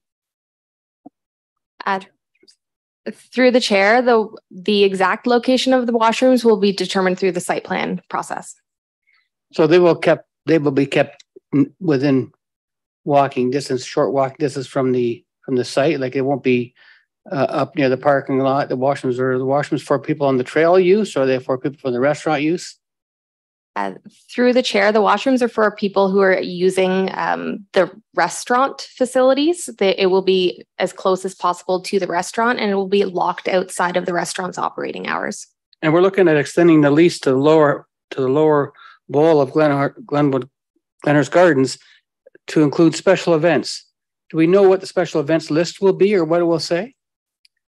Through the chair, the current lease arrangement that we have with Glenhurst does not permit them to be entering into some of the uses that they're using right now. So for example, overflow parking for Taste of Glenhurst as an example. So we're looking to amend the lease agreement to allow them access to that space to use in the way that they're already using it now.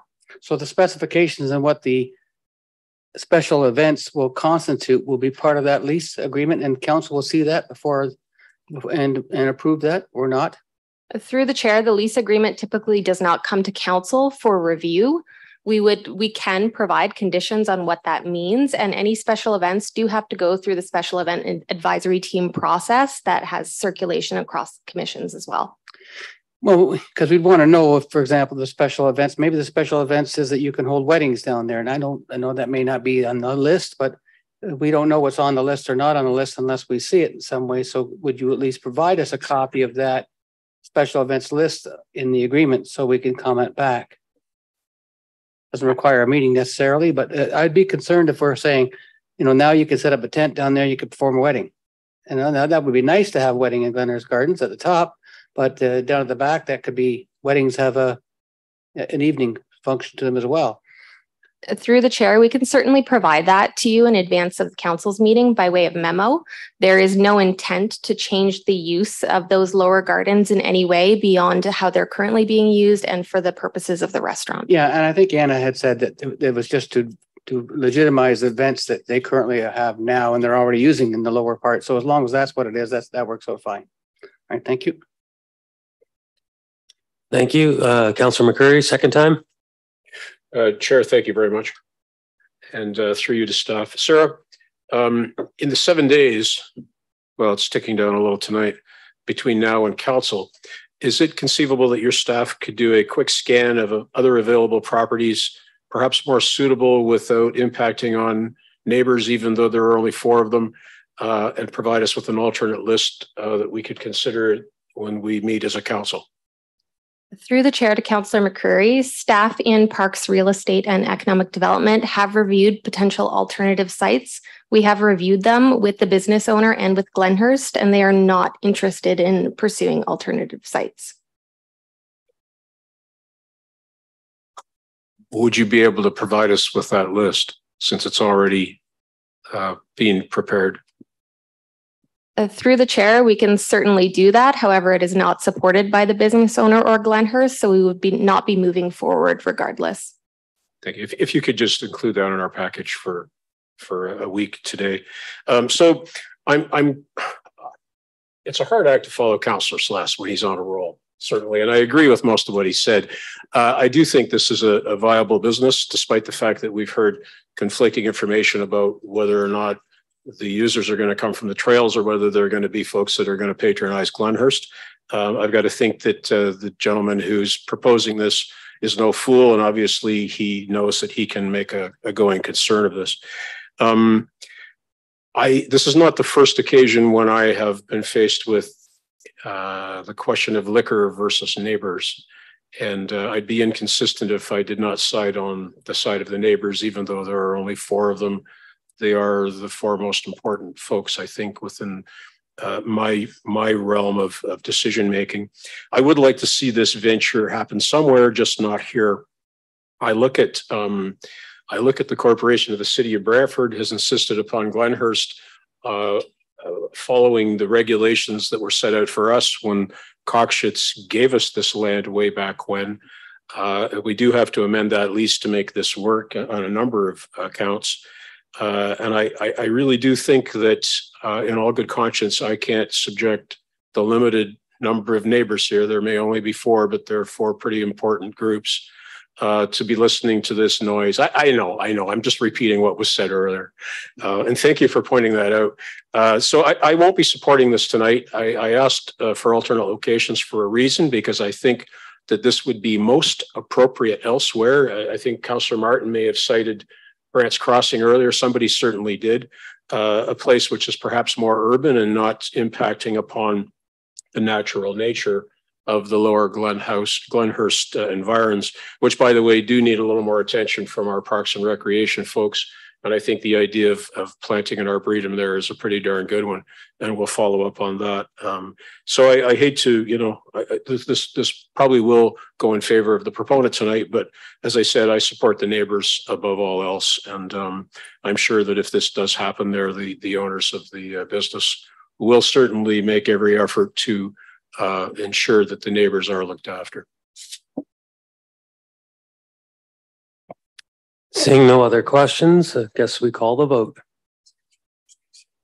Councillor Van Tilburg. Councillor Van Tilburg. This has been interesting, and I've went back and forth, listening to the constituents, the proponents, some of my ideas at the beginning, and what I'd seen on social media. Do I like the idea in concept? Yes, I do. I'm looking at some, though, very shallow plans. There isn't really a lot here. And we don't see what that leasing agreement is. We don't know what that's going to be at the end of the day. And I don't know how to say this, but if I went in with a positive attitude on what I wanted to see, I guess we're all influenced in different ways by presentations. And I guess I wasn't impressed by the presentations. That doesn't mean the be all and end all. It just means that for whatever reason, I didn't get a comfortable vibe, and I wish I did.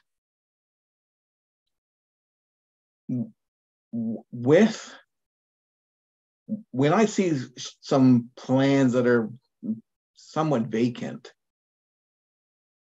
drawings look like crayon and stuff, but there's an idea there. It's probably a good idea. If you travel to other countries and you're going along a trail, one of these places, they exist. This isn't a new idea. I hope that what I didn't see was a sense of respect to the neighbors. Quite frankly, I don't know any other way to get there. That's not what I saw. And I saw a presentation that said we respect the neighbors. I didn't see it, and I didn't feel it. I want to support this. I do understand it's a pilot project. I would really like to see the details in a secure end date. But others on council want us to have faith in what we do, and it's ideas that take us somewhere, and maybe it won't be as bad as what people can anticipate. But I got to tell you, we have to listen to what those concerns are and make sure they're addressed. Because if they're not addressed, we will have to pull the plug. I'd be wondering who would want to invest in such a container only to determine that three months later, it's not going to fly here. And that could be because of a lack of business. Who knows? I would think that person would entertain other locations after that fact. I don't know how the arrangement was agreed. People are asking me who put these people together. Look, I do not know. The public knows as much as I do. And like I said, I went back and forth on this.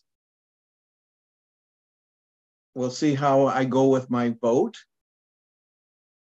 But I certainly hope there is a lot better communication and respect for the neighbors that said their concerns. My concern is water, running water, and how that's going to work. I would feel more comfortable if there was actual real water and real hydro, quite frankly, but that's not what we're dealing with. The generators, anybody that knows generators, I'm a racer, I go to the racetrack all the time. We've got some of the quietest generators going. They're still loud. they are.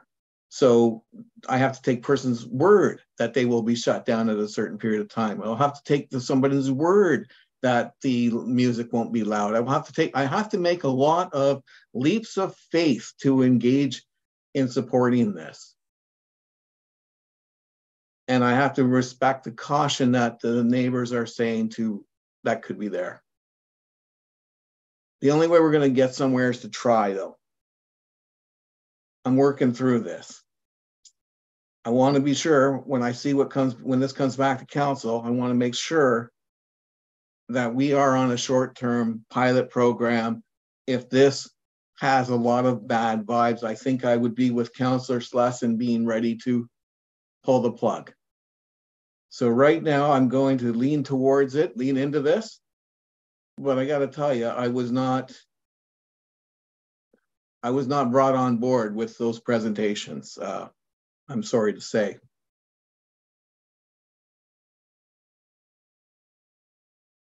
Thank you, Councilor Van Tilburg. Councilor Carpenter. Yeah, I asked some questions, but I didn't speak to the item itself. You know, we make decisions all the time that affect neighborhoods and neighbors. I heard a comment that we respect the neighbors. That would have been nice if we'd have done that with Airedale. We had 8,000 people say, no, don't sell it.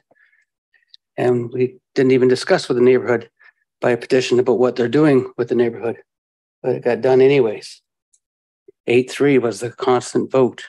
Then it turned 8-3 and everything. But just point being is that a good friend of mine who came to town came back to town to take care of his mother, who'd been a Brantfordian originally, traveled around the world, Australia, New Zealand, Asia. And Ed said to me, what's wrong with Brantford? They can't be innovative. What's wrong with our parks where we don't have gazebos? We don't have a plan. We have to say, we're going to build a park, but we don't know what it's going to be 50 years from now. We're not being innovative. And he claims that there's a process to consult with the public, a meaningful consultation that talks about innovation and what the long-term use is going to look like and how it's going to impact the neighborhood and long-term what it's going to be for the community. That's the kind of innovation that we need to do as a city. I'm hoping that staff will hear that and we can start thinking a little differently than we have in the past. And I'm sure we got new staff that are thinking differently looking forward. I know I've talked to some of them.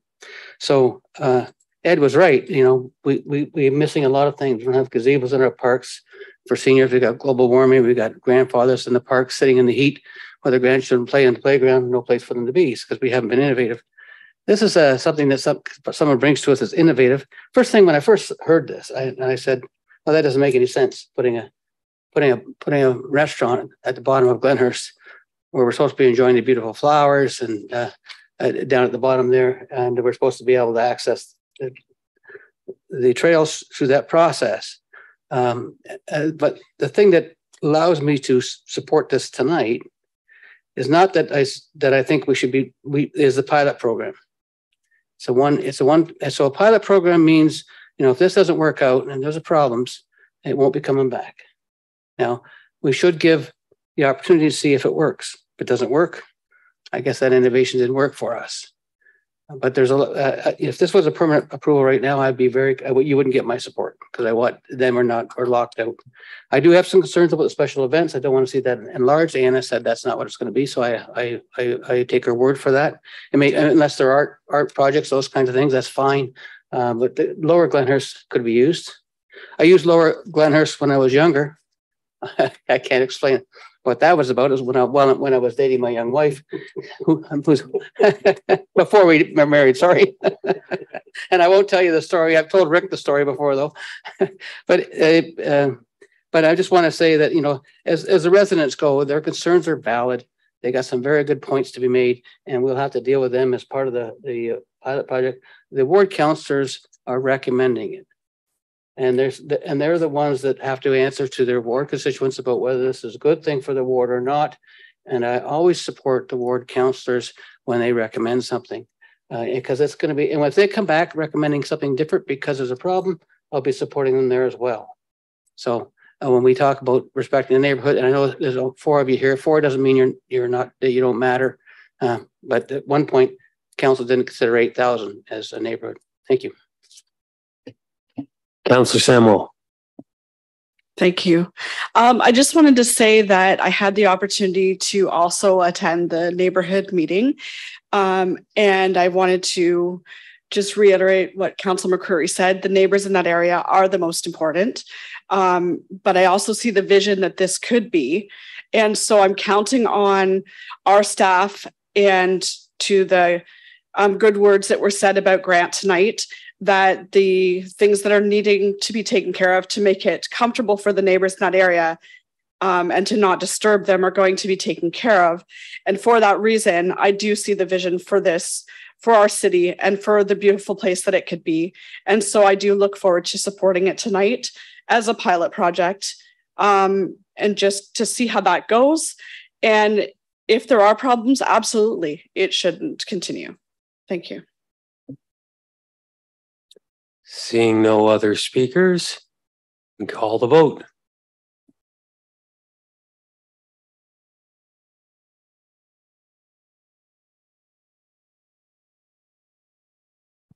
Item 7.1.2 carries on a recorded vote of 7-2. Members of the committee voting in favor are as follows: Councillor Sullivan, Celeste, Carpenter, Van Tilburg, Samuel, Hunt, Caputo. Members opposed, Councillors Martin and McCreary.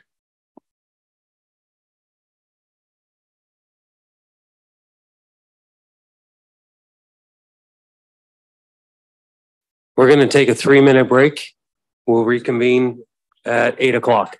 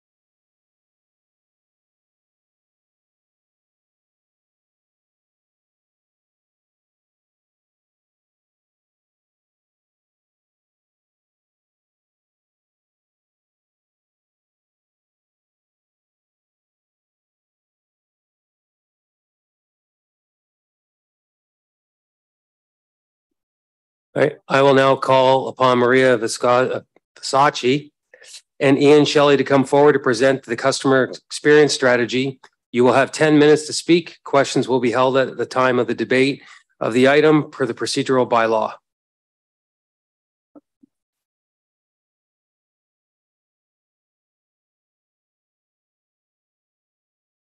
And customer service. And it's my pleasure to be here tonight to share an exciting way forward for the city's delivery of customer service to the residents of the city of Brantford.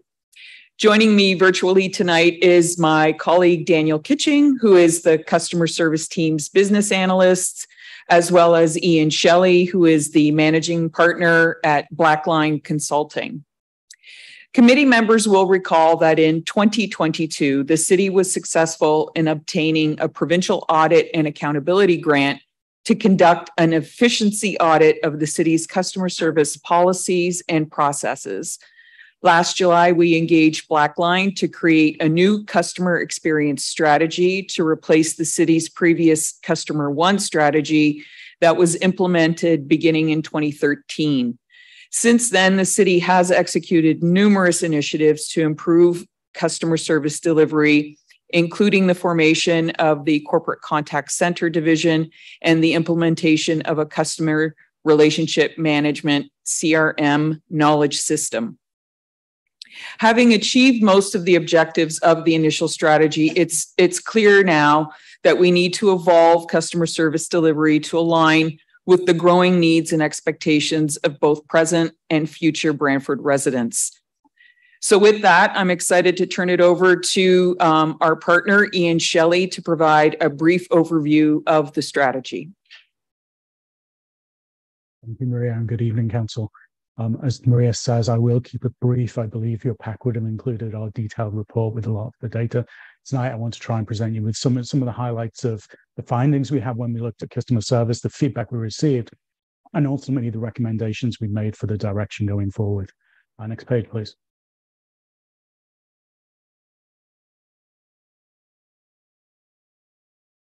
We started this in a very consultative manner. We met with many of the council members to seek your views on customer service and the views that you'd received from the residents. I met with the senior leadership team. We met with the customer service staff. We did a thing called process shadowing, job shadowing, where we sit with staff in small groups and get them to show us how the work gets done so we can really understand the dynamics that they face in their environment. We met with customer service front-facing staff from across the organization. We managed to go out with a resident survey, and for this sort of survey, I think we got a fairly strong response from the resident community. With any survey of this nature, obviously it's the people who it's front and center of their concerns that are more interested in responding. And we did manage to get some resident focus groups with various constituencies across the municipality to get their input in small group conversations. And then finally, we met with a number of your peers who we know from our prior experience, having worked with 3 or 4 of these on customer service, that they've been grappling with what to do with customer service themselves, and they've made some innovative steps forward. So that gave us, more food and evidence of where the municipal customer service trends are moving at the moment. Next page, please.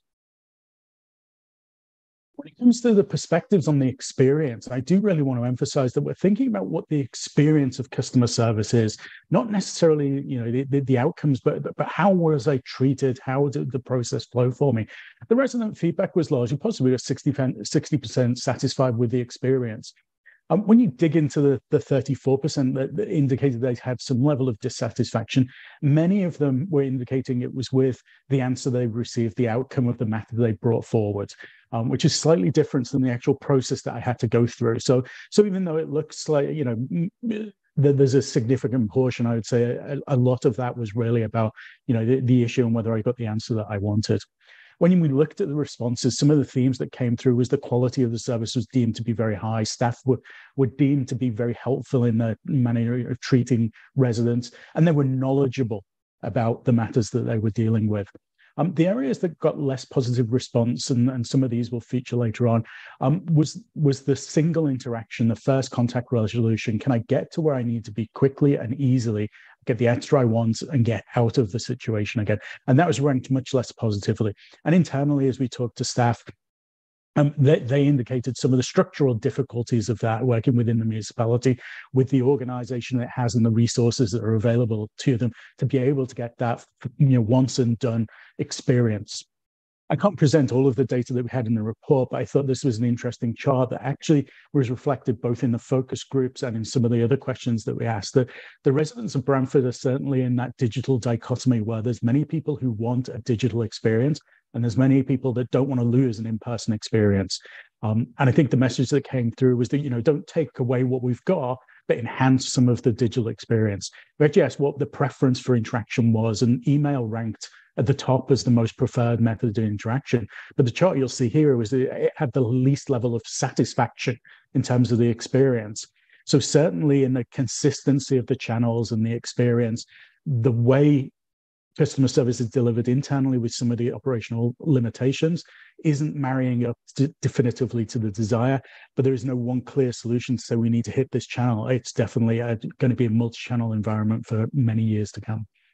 Next page, please.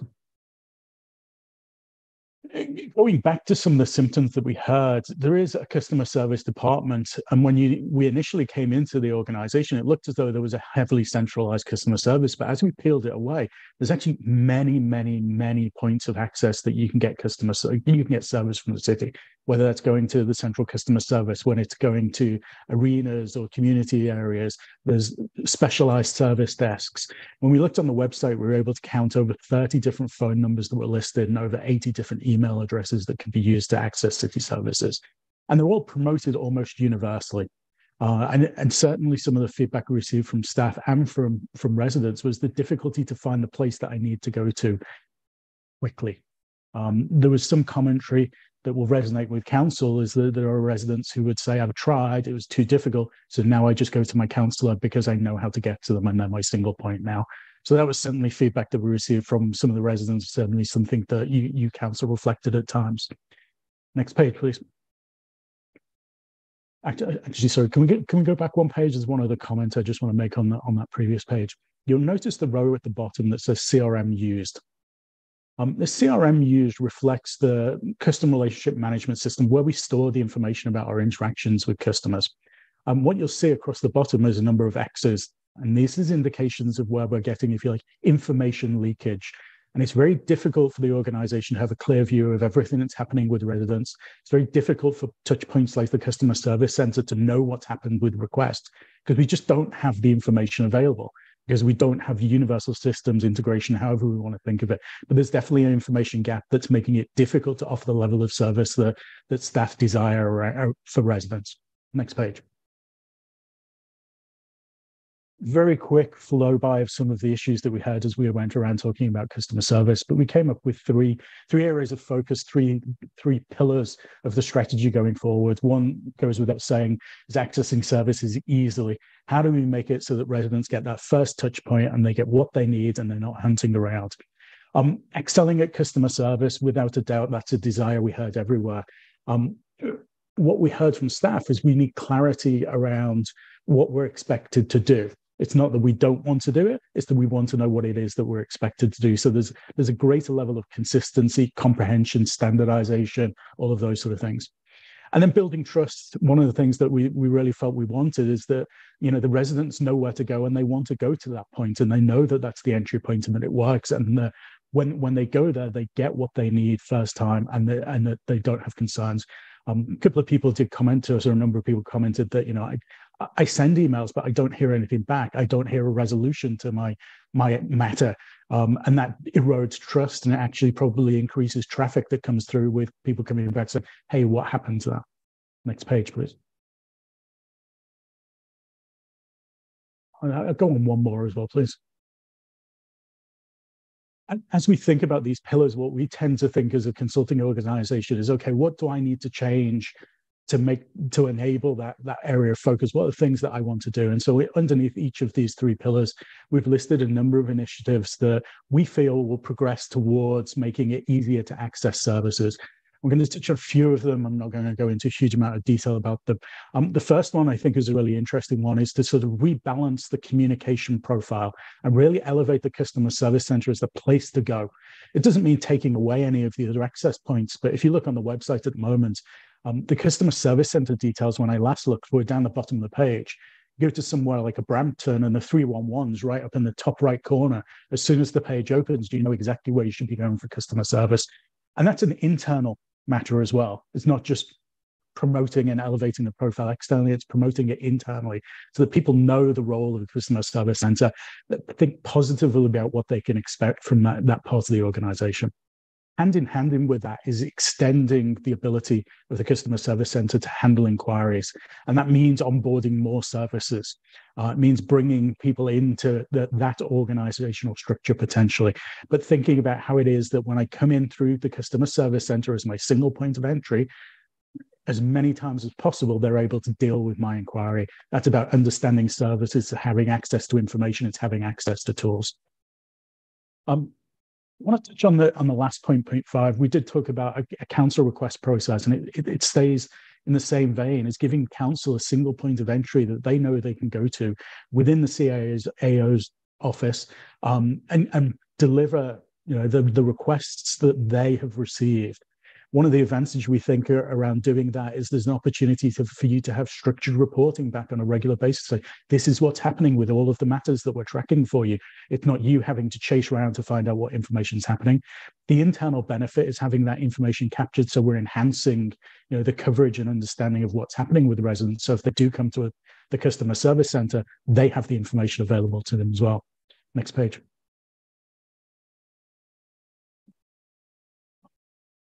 A little bit more information about that, of having a dedicated person that's available to you, as the contact that you can go to, that's going to triage that matter and get it flowing through the system. Somebody who's available through whichever channel you want to access them, whether it's a quick email, whether it's a phone call, whether it's in person because you're in the city building. You know that individual and you know how to access them to get your matters tracked and reported back to you as they progress. Next page, please. Just to interrupt real quick, we're at the 10-minute mark. Do we have a motion to continue? 2/3 vote. Councillor McCreary, seconded by Councillor Samwell. All those in favor?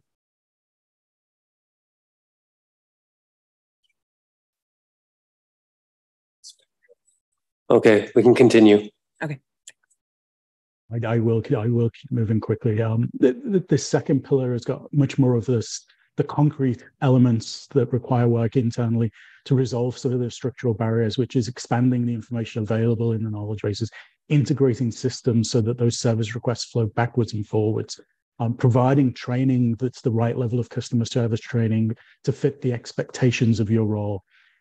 So this is a much more tangible operational piece to enhancing the customer service capabilities. Next page, please.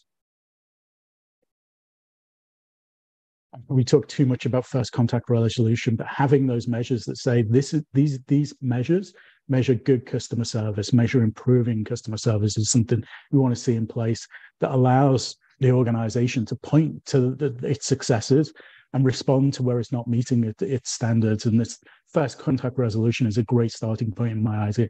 How many customers got what they needed at the first point of contact? Not the first knowledgeable person they spoke to, which is 3 contacts later, but that first point of contact. So this is more about building an organization that continues to enhance how it delivers customer service and is honest about measuring itself. Next page, please.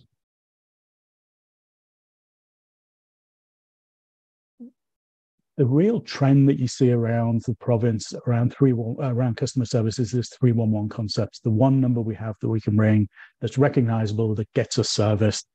What it really belays is that each channel has a point you go to and you know to go there. And certainly at the moment, Brantford doesn't necessarily have the customer service structure and infrastructure to be able to support that today. We think that these changes put you on a path towards that, and I'll talk on the next page about what that path looks like. A more emerging trend that you're starting to see, and I think Oakville is probably one of the leaders around this, is around a residence portal. Can I enter the city online in the way that I would go to my online banking, for instance, and start to perform transactions log service requests, see history. Again, the infrastructure and the integration around systems isn't there today, but we think we've got steps in place that allow you to progress that so that in a number of years' time, you'll be looking at the opportunity to implement that, the 311 concept where I know exactly where I can go and that's the place I need to go to. It's easy accessible and I get everything I need from that point of that contact. Next page, please. The final thing I wanted to flash up is we did build a timeline of these initiatives of where we see the city needing to take action to implement some of these changes. There's always a desire to do everything as soon as we possibly can, but there's always resource leveling that we have to do. This plan is laid out over the next 2.5 years. The solid blocks are where we see, focused effort from city staff to make a change to how the organization functions. But the one I want to draw your eye to is the very last one on 15 around the 311 and the resident portal, where we put the dotted line of investigation. I think the 311 investigations, what's feasible, what's practical, what's possible, can start very, very soon in parallel with many of the changes that enable it to be implemented. I really don't want to give the message that we should be waiting on 311. That investigation and planning can start almost immediately so that we can be well placed towards the end of this plan to take advantage of the other changes made to the operations of customer service that allows us then to overlay the 311 concept. And with that, I'll pause for questions.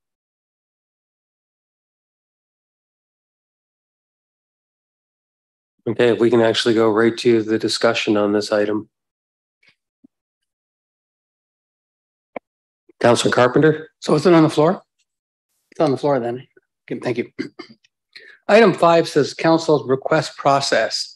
And I think the suggestion that I had for that was years ago, we used to have a number of clerical staff that were attached to counselors. And I discussed this with the CAO already.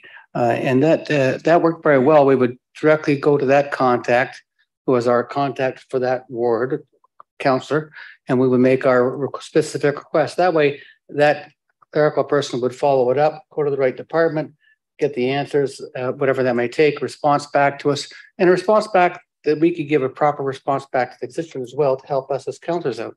That worked very well, except for I think the problem, as I see it, was that clerical person was in the clerk's department. No offense to the clerk's department, but when the clerk's department was short on, had extra work and didn't get the extra staff they needed, council kind of lost that person that was dedicated to that person. So I think if we're going to have a clerical staff, I recommend that we do this. We have a clerical staff attached to the councilors' budgets. It's the 10 councilors, so we could deal with this issue of responding. So right now, I know I've been around a while. I know what individual to email. The city staff are answering hundreds of emails, and a lot of time is responding back to councilors' emails to get things out. Because I know that I would call a certain person, it'll get done right away. So I call that person right away, and it gets done. And then the constituent goes, "Wow, that's great. We like that because it makes us look fantastic, makes the city look good." But a different process would mean that those staff answering all those hundred emails from members of council, they wouldn't have to do that anymore, that one individual. So just as suggestions for going forward, because the CRM doesn't really work for councilors as it does, and if we're going to go to the CRM and then we jump the queue on everybody else, that doesn't sort of make sense to be fair to everybody else. So having a clerk responsible to us, it would be my solution for that, for councilor services just on customer service. Now, when I get calls from constituents, if they're happy with their city of Brantford, they express how happy they are with the city of Brantford. We should have a way, again, maybe to our clerk to make sure, let that message get through as well. Because, a lot of times staff only hear the negative things, but we hear a lot of positive things about what staff are doing from constituents quite regular. And they want us to thank that staff for doing a great job they did when they put in their concern. So a way to get that out as well would be helpful. Thank you. Councillor Sluss. Thank you, Mr. Chair. What would have to happen to get the phone answered in 4 rings or 5 rings? I constantly get folks that say, it said on the notice I got from the city to call this number and they could help me out. I stayed on the line 20 minutes and hung up. That's very common that I get that complaint. How is it simply a manpower issue? Through the chair to Councillor Sless, yes. Short answer is yes. Right now, the customer service contact center division is staffed with 4 full-time staff and 4 part-time staff. And we have not been at full complement since before the pandemic. During the pandemic, we lost half of our staff. So we are still rebuilding. One of the deterrents, I would say honestly, is that the 4 part-time positions are not desirable because they're contract, and it's difficult to keep people in those positions. If they do go into the position, what we're finding is that they leave within about 4 to 6 months to find another position within the organization that is full-time. And then that puts us in a position where we need to recruit again. It takes at least 4 months to properly train a CSR. So to go through that effort and then have that person leave, it's difficult. It makes keeping the staff at full complement challenging. Would it be possible for you to give us a memo, just what the cost would be, Maria, to bring you up to full-time complement that would be able to do the job, the way everybody hopes it could be done? Through the chair, absolutely. That was already part of the plan. First, we wanted you to see the work, the findings, the recommendations that went into the plan. It took about 8 months, and this is the most thorough assessment of customer service that we've ever done as an organization. So that was the first step. The second step is to look at our resources, and if council approves of the direction to further centralize customer service delivery, that would involve coming back to council with a restructuring recommendation of resources. Even if we took the 4 part-time and created 2 full-time out of that, or something to get it moving. Okay, thank you. Thanks, Mr. Chair. Councillor McCurry. Chair, thank you. And through you, welcome, Maria. Thank you for the presentation. When I call Microsoft, for instance, the person that answers the phone can look after me. I notice in the report that we're moving towards some of that where frontline people are going to be able to resolve inquiries and questions. Does that require the production of a document that the staff go through sort of step by step? So through the chair, as Ian mentioned in the findings of the study, right now we don't have all of the knowledge of the organization in one central place. So we have onboarded a number of services, but not all of them. For example, if you want information specifically about Wayne Gretzky programming, you do have to call that facility. If you want information about water, we have a separate customer service division that handles utilities. So if we centralize them all under one integrated system, then we would have access to all of the knowledge in one place, and CSRs would be able to answer those questions in one interaction, which, as Ian said, is eliminating pain points that customers have. They don't want to be transferred to a voicemail and then, hope someone gets back to them. Where do I pick up my blue box? Our folks can answer that question when they get it, right? They can, yes. Environmental Services was the first department that onboarded into the central system. Who do I talk to get a bulk garbage pickup? We can answer that question when they call in. Yes, we can. Yeah. I think we do a pretty good job now, and I think it's a testament to our senior management team, including you, that we're constantly looking to improve ourselves. And I'd be doing a disservice to Councillor Utley if I didn't say the 3 words Lean Six Sigma, which has not been uttered during this iteration of council. Councillor Utley, I hope you'll watch this on the replay. Thank you. Councillor Hunt. Thank you. And through the Oh, we lost your audio. You turned your mic off. Sorry, I didn't mean to. So thank you to Maria and Ian for the work done on the report. I, for one, am very pleased to see and I was certainly one that felt that council should have a dedicated customer service person, because we have counselors around the table, and as Councillor Carpenter said, that have been here for a long time, and they know exactly who to contact about an issue, which leaves new counselors such as myself at a distinct disadvantage with not having that historical knowledge. So I'm very pleased to see that. I do feel that a lot of organizations place positions like a customer service representative as an entry-level position. But I think from a business perspective, we really need to treat these positions with the value that they are. And the value that they are is that they are the front-facing people, be it on the phone or whatever, that are representing the corporation of the city of Brantford when someone decides to reach out.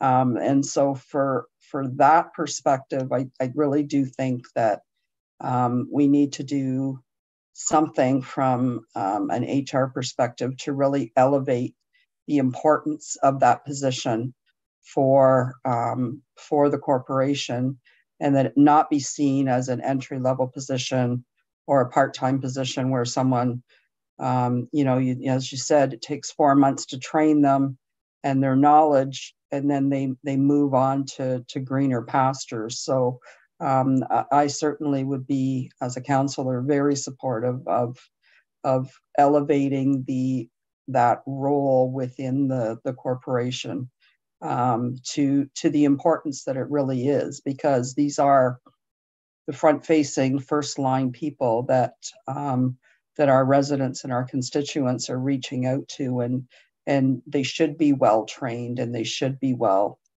compensated, and they should be proud of the work that they do in terms of representing our city when a resident decides to pick up the phone or send an email, and that they are supported with the knowledge that they need to have, and are properly trained to be able to deliver that customer service. So again, thank you both for that.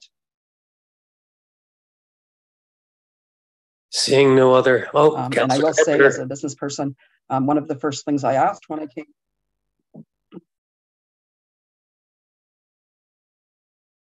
Yes, just sort of, Maria, if you're looking for where the funds for this can come from, the clerk's budget had a $321,000 surplus. It was in the last week's finance committee meeting. And the council budget itself had a $200,000 surplus of council's money unspent in the last 4-year term. So if there's an opportunity to find support for council, the money's right there. And that's a $500,000 surplus. So hopefully the finance committee, the report's got to come back to council. My council colleagues, you can amend that so that we actually have support for members of council for customer service going forward. We can do that this year. Just wanted to highlight that. I had to go back and look in the finance committee, get the exact numbers. Hate to be wrong. Thank you. Thank you. Councillor Hunt, did you want to say something else? I'm just going to jump in and say that as a new councillor, I was actually stunned that there was not some kind of customer relationship management software or program that as councillors we could track constituent concerns and whatever. And from somebody that comes from an environment where, we want to capture whether it be good, bad, or otherwise, and be able to help people out, that the lack of a CRM for councillors to be able to deal with constituents was actually something I was quite surprised that we did not have as an organization.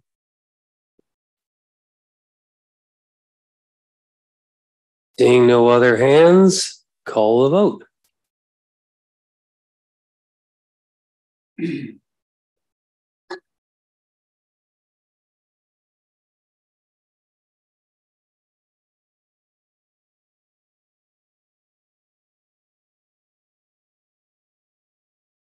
Item 7.1.1 carries unanimously on recorded votes. Members of the committee voting in favor are as follows: Councillors Sullivan, Sless, Marn, Carpenter, Van Tilburg, Samuel, Hunt, McCreary, and Caputo. We will now consider 7.1.4. Councillor Van Tilburg, you asked to have this separated. Thank you, Acting Mayor. You're doing a fantastic job tonight. Yes, I have a question regarding the report. There's a mention of having people that stay 7 days or longer in the parking lots, that they buy a monthly pass. How did we come up with 7 days, and what's the advantage of that? Don't we collect more money from people that pay by the day? Good evening, Tom Slawinski, Supervisor of Parking Operations. Through the chair, the 7-day rule would apply to situations where a vehicle appears to be abandoned or is left in the parking lot. The 7-day is based on a calculation where essentially it's cheaper to purchase a monthly permit than to stay past the 7 days, and essentially that 7-day would be used to start enforcement on an abandoned vehicle that's been left at the parking. So that's the logic. I was just wondering, because somebody that might want to stay 9 days, do you know what I mean? Like if they're coming and visiting and helping a relative or what have you, that's where I was wondering. Monetarily, I thought it was better if people were paying by the day, and I didn't know where that threshold was for the value of the monthly to the 7 days. So you're saying it's basically at 7 days you would have been better off buying a monthly pass. That's correct. Okay, and therefore now, how do you determine? Do you leave a notice on the car or something to say, hey, you've been here 7 days, you need to have a monthly pass, and if there's no response, that gives you the ability to act? Like, how does that work? Yeah, through the chair, that's exactly what it is. It's we would use a note on the windshield to notify the individual that they should either have a pass, or typically this initiative is not to penalize vehicles that are parking there and using the facility. It's the ones that are abandoned. That's really what we're seeing. We're finding vehicles that appear to be inoperable and have been there, haven't moved for long periods of time. So this is really the idea, is to address those concerns. I thought so. I just want to make clear, and I want to make sure I'm telling people the facts. So thank you very much, Tom. Councillor Carpenter. Thank you, Mr. Mayor. Tom, in A on page C. No, A on page 3 says that users with accessible parking permits be exempt from user fees. So is that those that have the parking permit for accessible parking permits, that they're in their cars to park anywhere in municipal lots across anywhere in the city?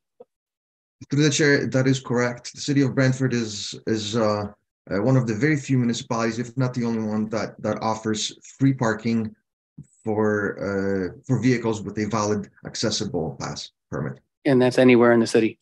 That's correct, yes. Thank you, and I really appreciate that. I tried to bring that in many years ago and I was unsuccessful. Thank you. Not seeing any other. Oh, Councillor Hunt. I just wanted to chime in on the accessible parking pass. So this was actually an initiative that back probably 10 years ago was brought forth by the Accessibility Advisory Committee. At the time I was the chair. And there are actually a number of municipalities that allow persons with accessible parking passes to park for free in municipal lots. Hamilton and Toronto are two that come to mind. So anyway, I just wanted to kind of bring that forward. And the rationale behind the city of Brantford, especially downtown, was that in a staff report that came to the Accessibility Advisory Committee, it was determined that we did not have a sufficient number of accessible parking spots. downtown, and people were having to move their vehicles from one to the other. And that's the reason that we brought that forward. As I said, we're probably going back at least 10 years ago now, but thank you for that. Not seeing any other requests, call the vote.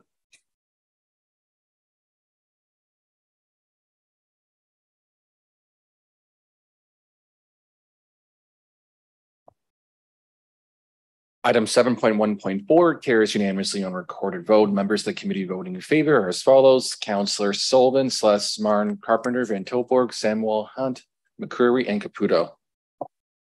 We now move on to resolutions. Councillor Martin, I believe you have a resolution. Please state it and state your seconder. Thank you. I move seconded by Councillor McCreary. Whereas the owner applicant of the property at 379 North Park Street is seeking a refund of a planning application fee, minor variance for the redevelopment of the lands to create additional dwelling units. Excuse me. And whereas the application for relief from dwelling unit size provisions in zoning bylaw 160-90 was deemed unnecessary as a result of provincial legislation changes under Bill 23 that received royal assent on November 28, 2022. And where city staff have facilitated the applicant's public circulation and draft report for the Committee of Adjustments prior to the exemption of this application as a result of changes outlined in Bill 23. And whereas the applicant had previously paid the corresponding planning fee to the Corporation of the City of Brantford, is now seeking a refund in the amount of a minor variance submission, $2,585. Now therefore be it resolved that the city refund 50% of the fee for the one minor variance totaling $1,292.50 for the lands at 379 North Park Street. And just speaking to this, we've done this with several other properties in the city where the fee was no longer required because of the changes to provincial legislation. So I hope I can get councillor support to refund half of this fee as we've done in other cases. Thank you. Do we have it? Councillor Carpenter. Yeah, just to stab, when was did the owner pay this original fee?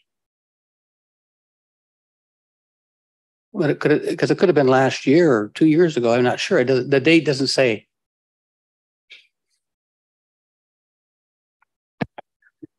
Good afternoon. Through the chair to the councillor, it was paid with the submission, which was in and around December 14th of 2022.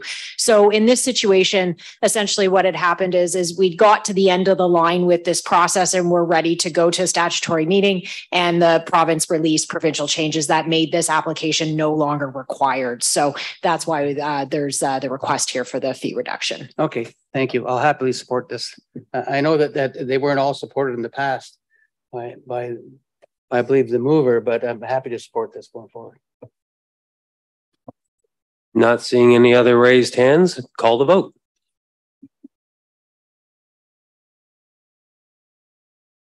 Item 8.1 carries unanimously on recorded vote. Members of the committee voting in favor as follows: Councillor Sullivan, Caputo, Celeste, McCreary, Martin, Hunt, Carpenter, Samwell, and Van Tilburg. Item 8.2, Councillor Celeste, please move your resolution and state your seconder. I'll speak a little louder. There we are. It's moved by myself, seconded by my ward mate, Councillor Caputo, and I'm just waiting for it to come up on my screen.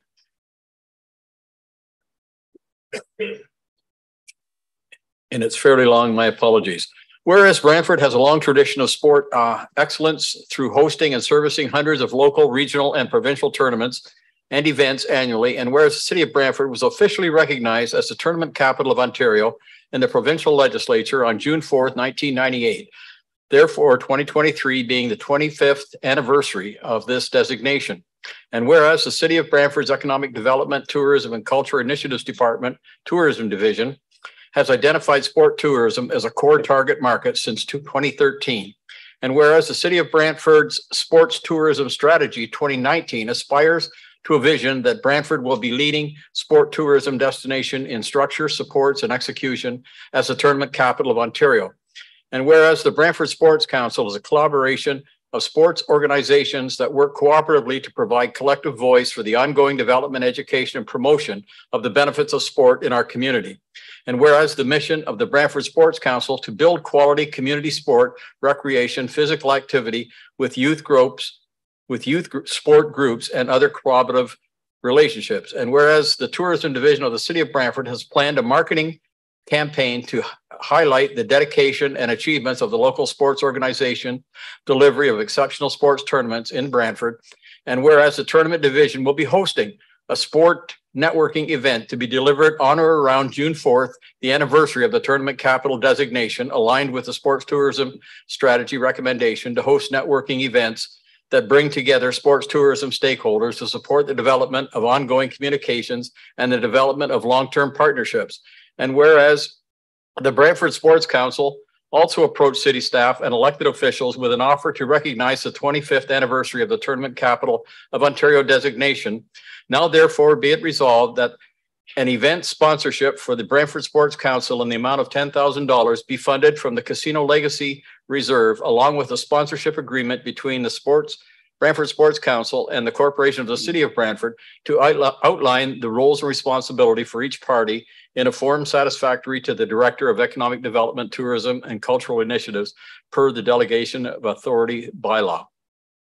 Basically what this is, Mr. Chair, is it's an opportunity, I think, to showcase and to instill pride and build pride in our sporting community in the city. And the Sports Council of Brantford has graciously agreed to host a large-scale banquet at the Gretzky Golf Course.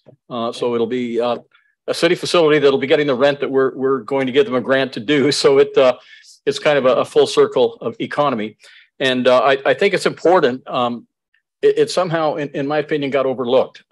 This designation carries a lot of weight. A lot of cities look at it with envy that we are the tournament capital of Ontario, and I think it's important that we highlight it and we celebrate it in this community. The Gretzky Center, for a 10-year anniversary, got a $25,000 approval from this council, and these folks say they can put on a heck of a show for $10,000. So I checked with Treasury; they said that Casino Legacy is the perfect place to take it. There's ample funds there to do it. And I would encourage everybody to support it and be proud of our city. Thank you. Councillor Carpenter. Happy to support this, just sort of message to staff too. I'd like us to support this further than just this going forward. 25 years ago, Pat Suchuk had an idea, actually 27 years ago, she had an idea to make Brantford the tournament capital.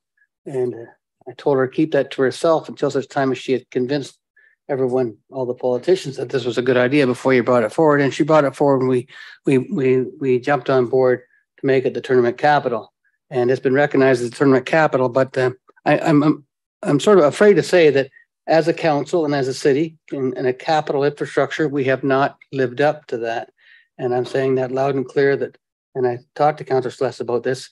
I'd like this tournament council to actually live up to that infrastructure status for tournament capital, and let's find a permanent home for all these individuals that are doing such great work in our community, so they don't go wanting from place to place to try and find some permanency to run their organizations out of, and then spending a lot of their dollars, hard-earned dollars, for parents trying to get the kids into sports on renting facilities from someplace else, when they should have some permanent facilities. If we're going to be a tournament capital, let's be a tournament capital. And I just want just as a bit of a joke, it says whereas the Brantford Sport Council has approached city staff and elected officials, it probably should say some elected officials, but that's okay. Don't worry about that. But I'm wondering if the mover will agree to a small amendment that simply says, and that staff bring back a financial report on the success of the event. I think we should celebrate that. And I hear that that's friendly, so I'm pleased as long as it's friendly with everybody else. Just like to see the report of these whenever we make donations. And Councillor Sless is right; it's $10,000 for a 25-year celebration and $25,000 for a 10-year celebration. It's funny how the numbers work, isn't it? I'm happy to support the Sports Council in this recognition, and certainly be willing to take part in the celebration at the Gretzky Center, at the Walter Gretzky facility. Thank you. Councillor McCurry. Chair, thank you. And let me reiterate the commentary of a number of my peers here tonight, celebrating your excellence in the chair, sir, on a most most interesting evening. I'm pleased to support this, as I was pleased to support $25,000 for the celebration of the redo of the famous Wayne Gretzky Sports Center in the beautiful Third Ward. And I'm looking forward to seeing this event happen at the Walter Gretzky Center of Excellence in the Second Ward. And, you know, we often hear some negative commentary in this room and in the community about expenditures of money for dog and pony shows. And the language that we hear sometimes is rather inflammatory. But I think it's important in this community that we recognize our own achievements. And these are certainly two achievements noteworthy and worth celebrating. The Tournament Capital of Ontario, brought to us by, led by a dedicated volunteer many years ago, supported by a dedicated provincial government and a city council. And Gretzky Center needs no further commentary with respect to its importance to the community. Let us celebrate the things that we do well here. Let us celebrate the things that we excel at and make us different from other communities. And as important, there are many in this community who are not blessed with the ability to have so much disposable income to be able to afford events in the community that are not free of charge. And these are a number of ways, along with the air show and other events, where folks in the community have equal access to enjoy themselves and help celebrate our achievements. So thank you to Councillor Sless and his seconder for bringing this forward today and their good work on behalf of sport. Seeing no other raised hands, I call the vote.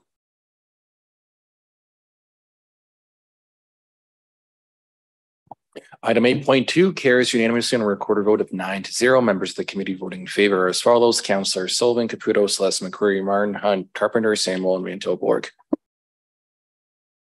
Item 8.3, Councillor Samuel, please move your resolution and state your seconder, and I hope you have a glass of water. Okay, moved by myself and seconded by Councillor Caputo, Emergency Shelter Services. Whereas the City of Brantford is the service manager for housing services in the City of Brantford and the County of Brant. Whereas the City of Brantford provides funding to community agencies for delivery of emergency shelter services. And whereas emergency shelter services are an important connection point for individuals experiencing homelessness, mental health, addictions, and other challenges. And whereas it is critical that emergency shelter programs support both shelter clients and the surrounding neighborhoods. And whereas expanding services available through emergency shelter services, such as peer support, public washrooms, warming centers, cooling centers, and medical supports can increase positive outcomes for both clients and neighborhoods. And whereas city staff are currently developing plans to enhance emergency shelter and homelessness services, now therefore it be resolved that staff be directed to A, conduct a jurisdictional scan of service models that provide enhanced supports to both clients and the neighborhoods in which emergency shelters are located, and B, explore the feasibility of additional services that support clients and neighborhoods, including but not limited to increased medical supports, improved access to public washrooms, peer support, warming centers, cooling centers, and C, provide a report to Social Services Committee prior to the end of Q2 2023, outlining recommendations regarding additional supports and services to be delivered through the emergency shelter, costs and recommendations, funding source for these additional supports and services, and the process to incorporate these services into future service contracts with emergency shelter providers, including accountability measures such as customer service standards and annual service reviews. Can I speak to this? So I'm hoping that tonight that I'll receive the support from all of my fellow councillors, as we all know that it's important to take care of those seeking shelter and the surrounding neighborhoods. And so looking at enhancements of our shelter systems, I'm sure is a priority for all of us as councillors. Thank you. Councillor Caputo. Thank you, Mr. Mayor, and I'll reiterate what everyone else is saying. You've done a fantastic job. I am actually very happy to second this and support this on behalf of Councillor Snymal, because I think the situation that presents ourselves is real. It isn't going to go away. And I believe that we've all read the aging, Council on Aging reports, and our second fastest growing community will probably be this one.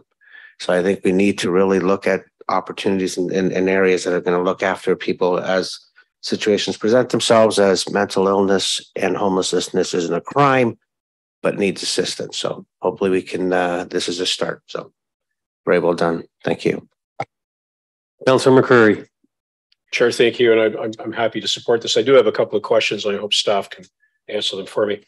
I'm seeing the phrase jurisdictional scan becoming very common in our lexicon. I wonder if staff could explain that to me without using either the word jurisdictional or the word scan. Through the chair, Aaron Wallace, acting general manager for community services. We want to see what's working well in other communities and see if we can do it here. So is your plan then to do a head-to-head comparison of services in Brantford versus Hamilton, London, Kitchener, et cetera? Yeah, through the chair, that's a part of it. That kind of apples to apples, shelter beds kind of thing. But then also what else is around that? Yes. And is it also your understanding that you're going to be consulting with the people that actually provide us, our contractors that provide us the services as well? Through the chair, yes, that's correct. And it's very optimistic to be done this by the end of the second quarter, which would be, help me out here, June. Is that reasonable? Yeah, through the chair, we'll make that deadline. Okay, good show. I'm happy to support this, and thank you for the responses, Aaron.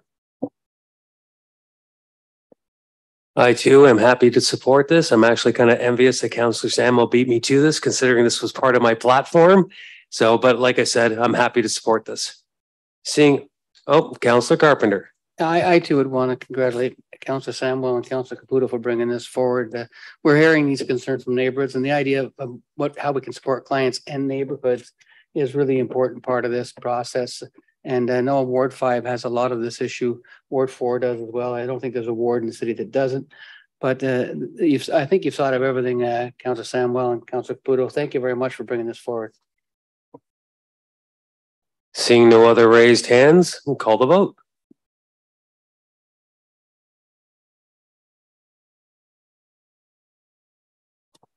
Item 8.3 carries on a recorded vote of 8-1. Members of the committee voting in favor as follows: Councillors Sullivan, Sless, Carpenter, Van Tilburg, Samuel, Hunt, McCreary, Caputo. Members opposed, Councillor Martin. Notice of motions. We have one notice of motion. Can Councillor Hunt please read your title?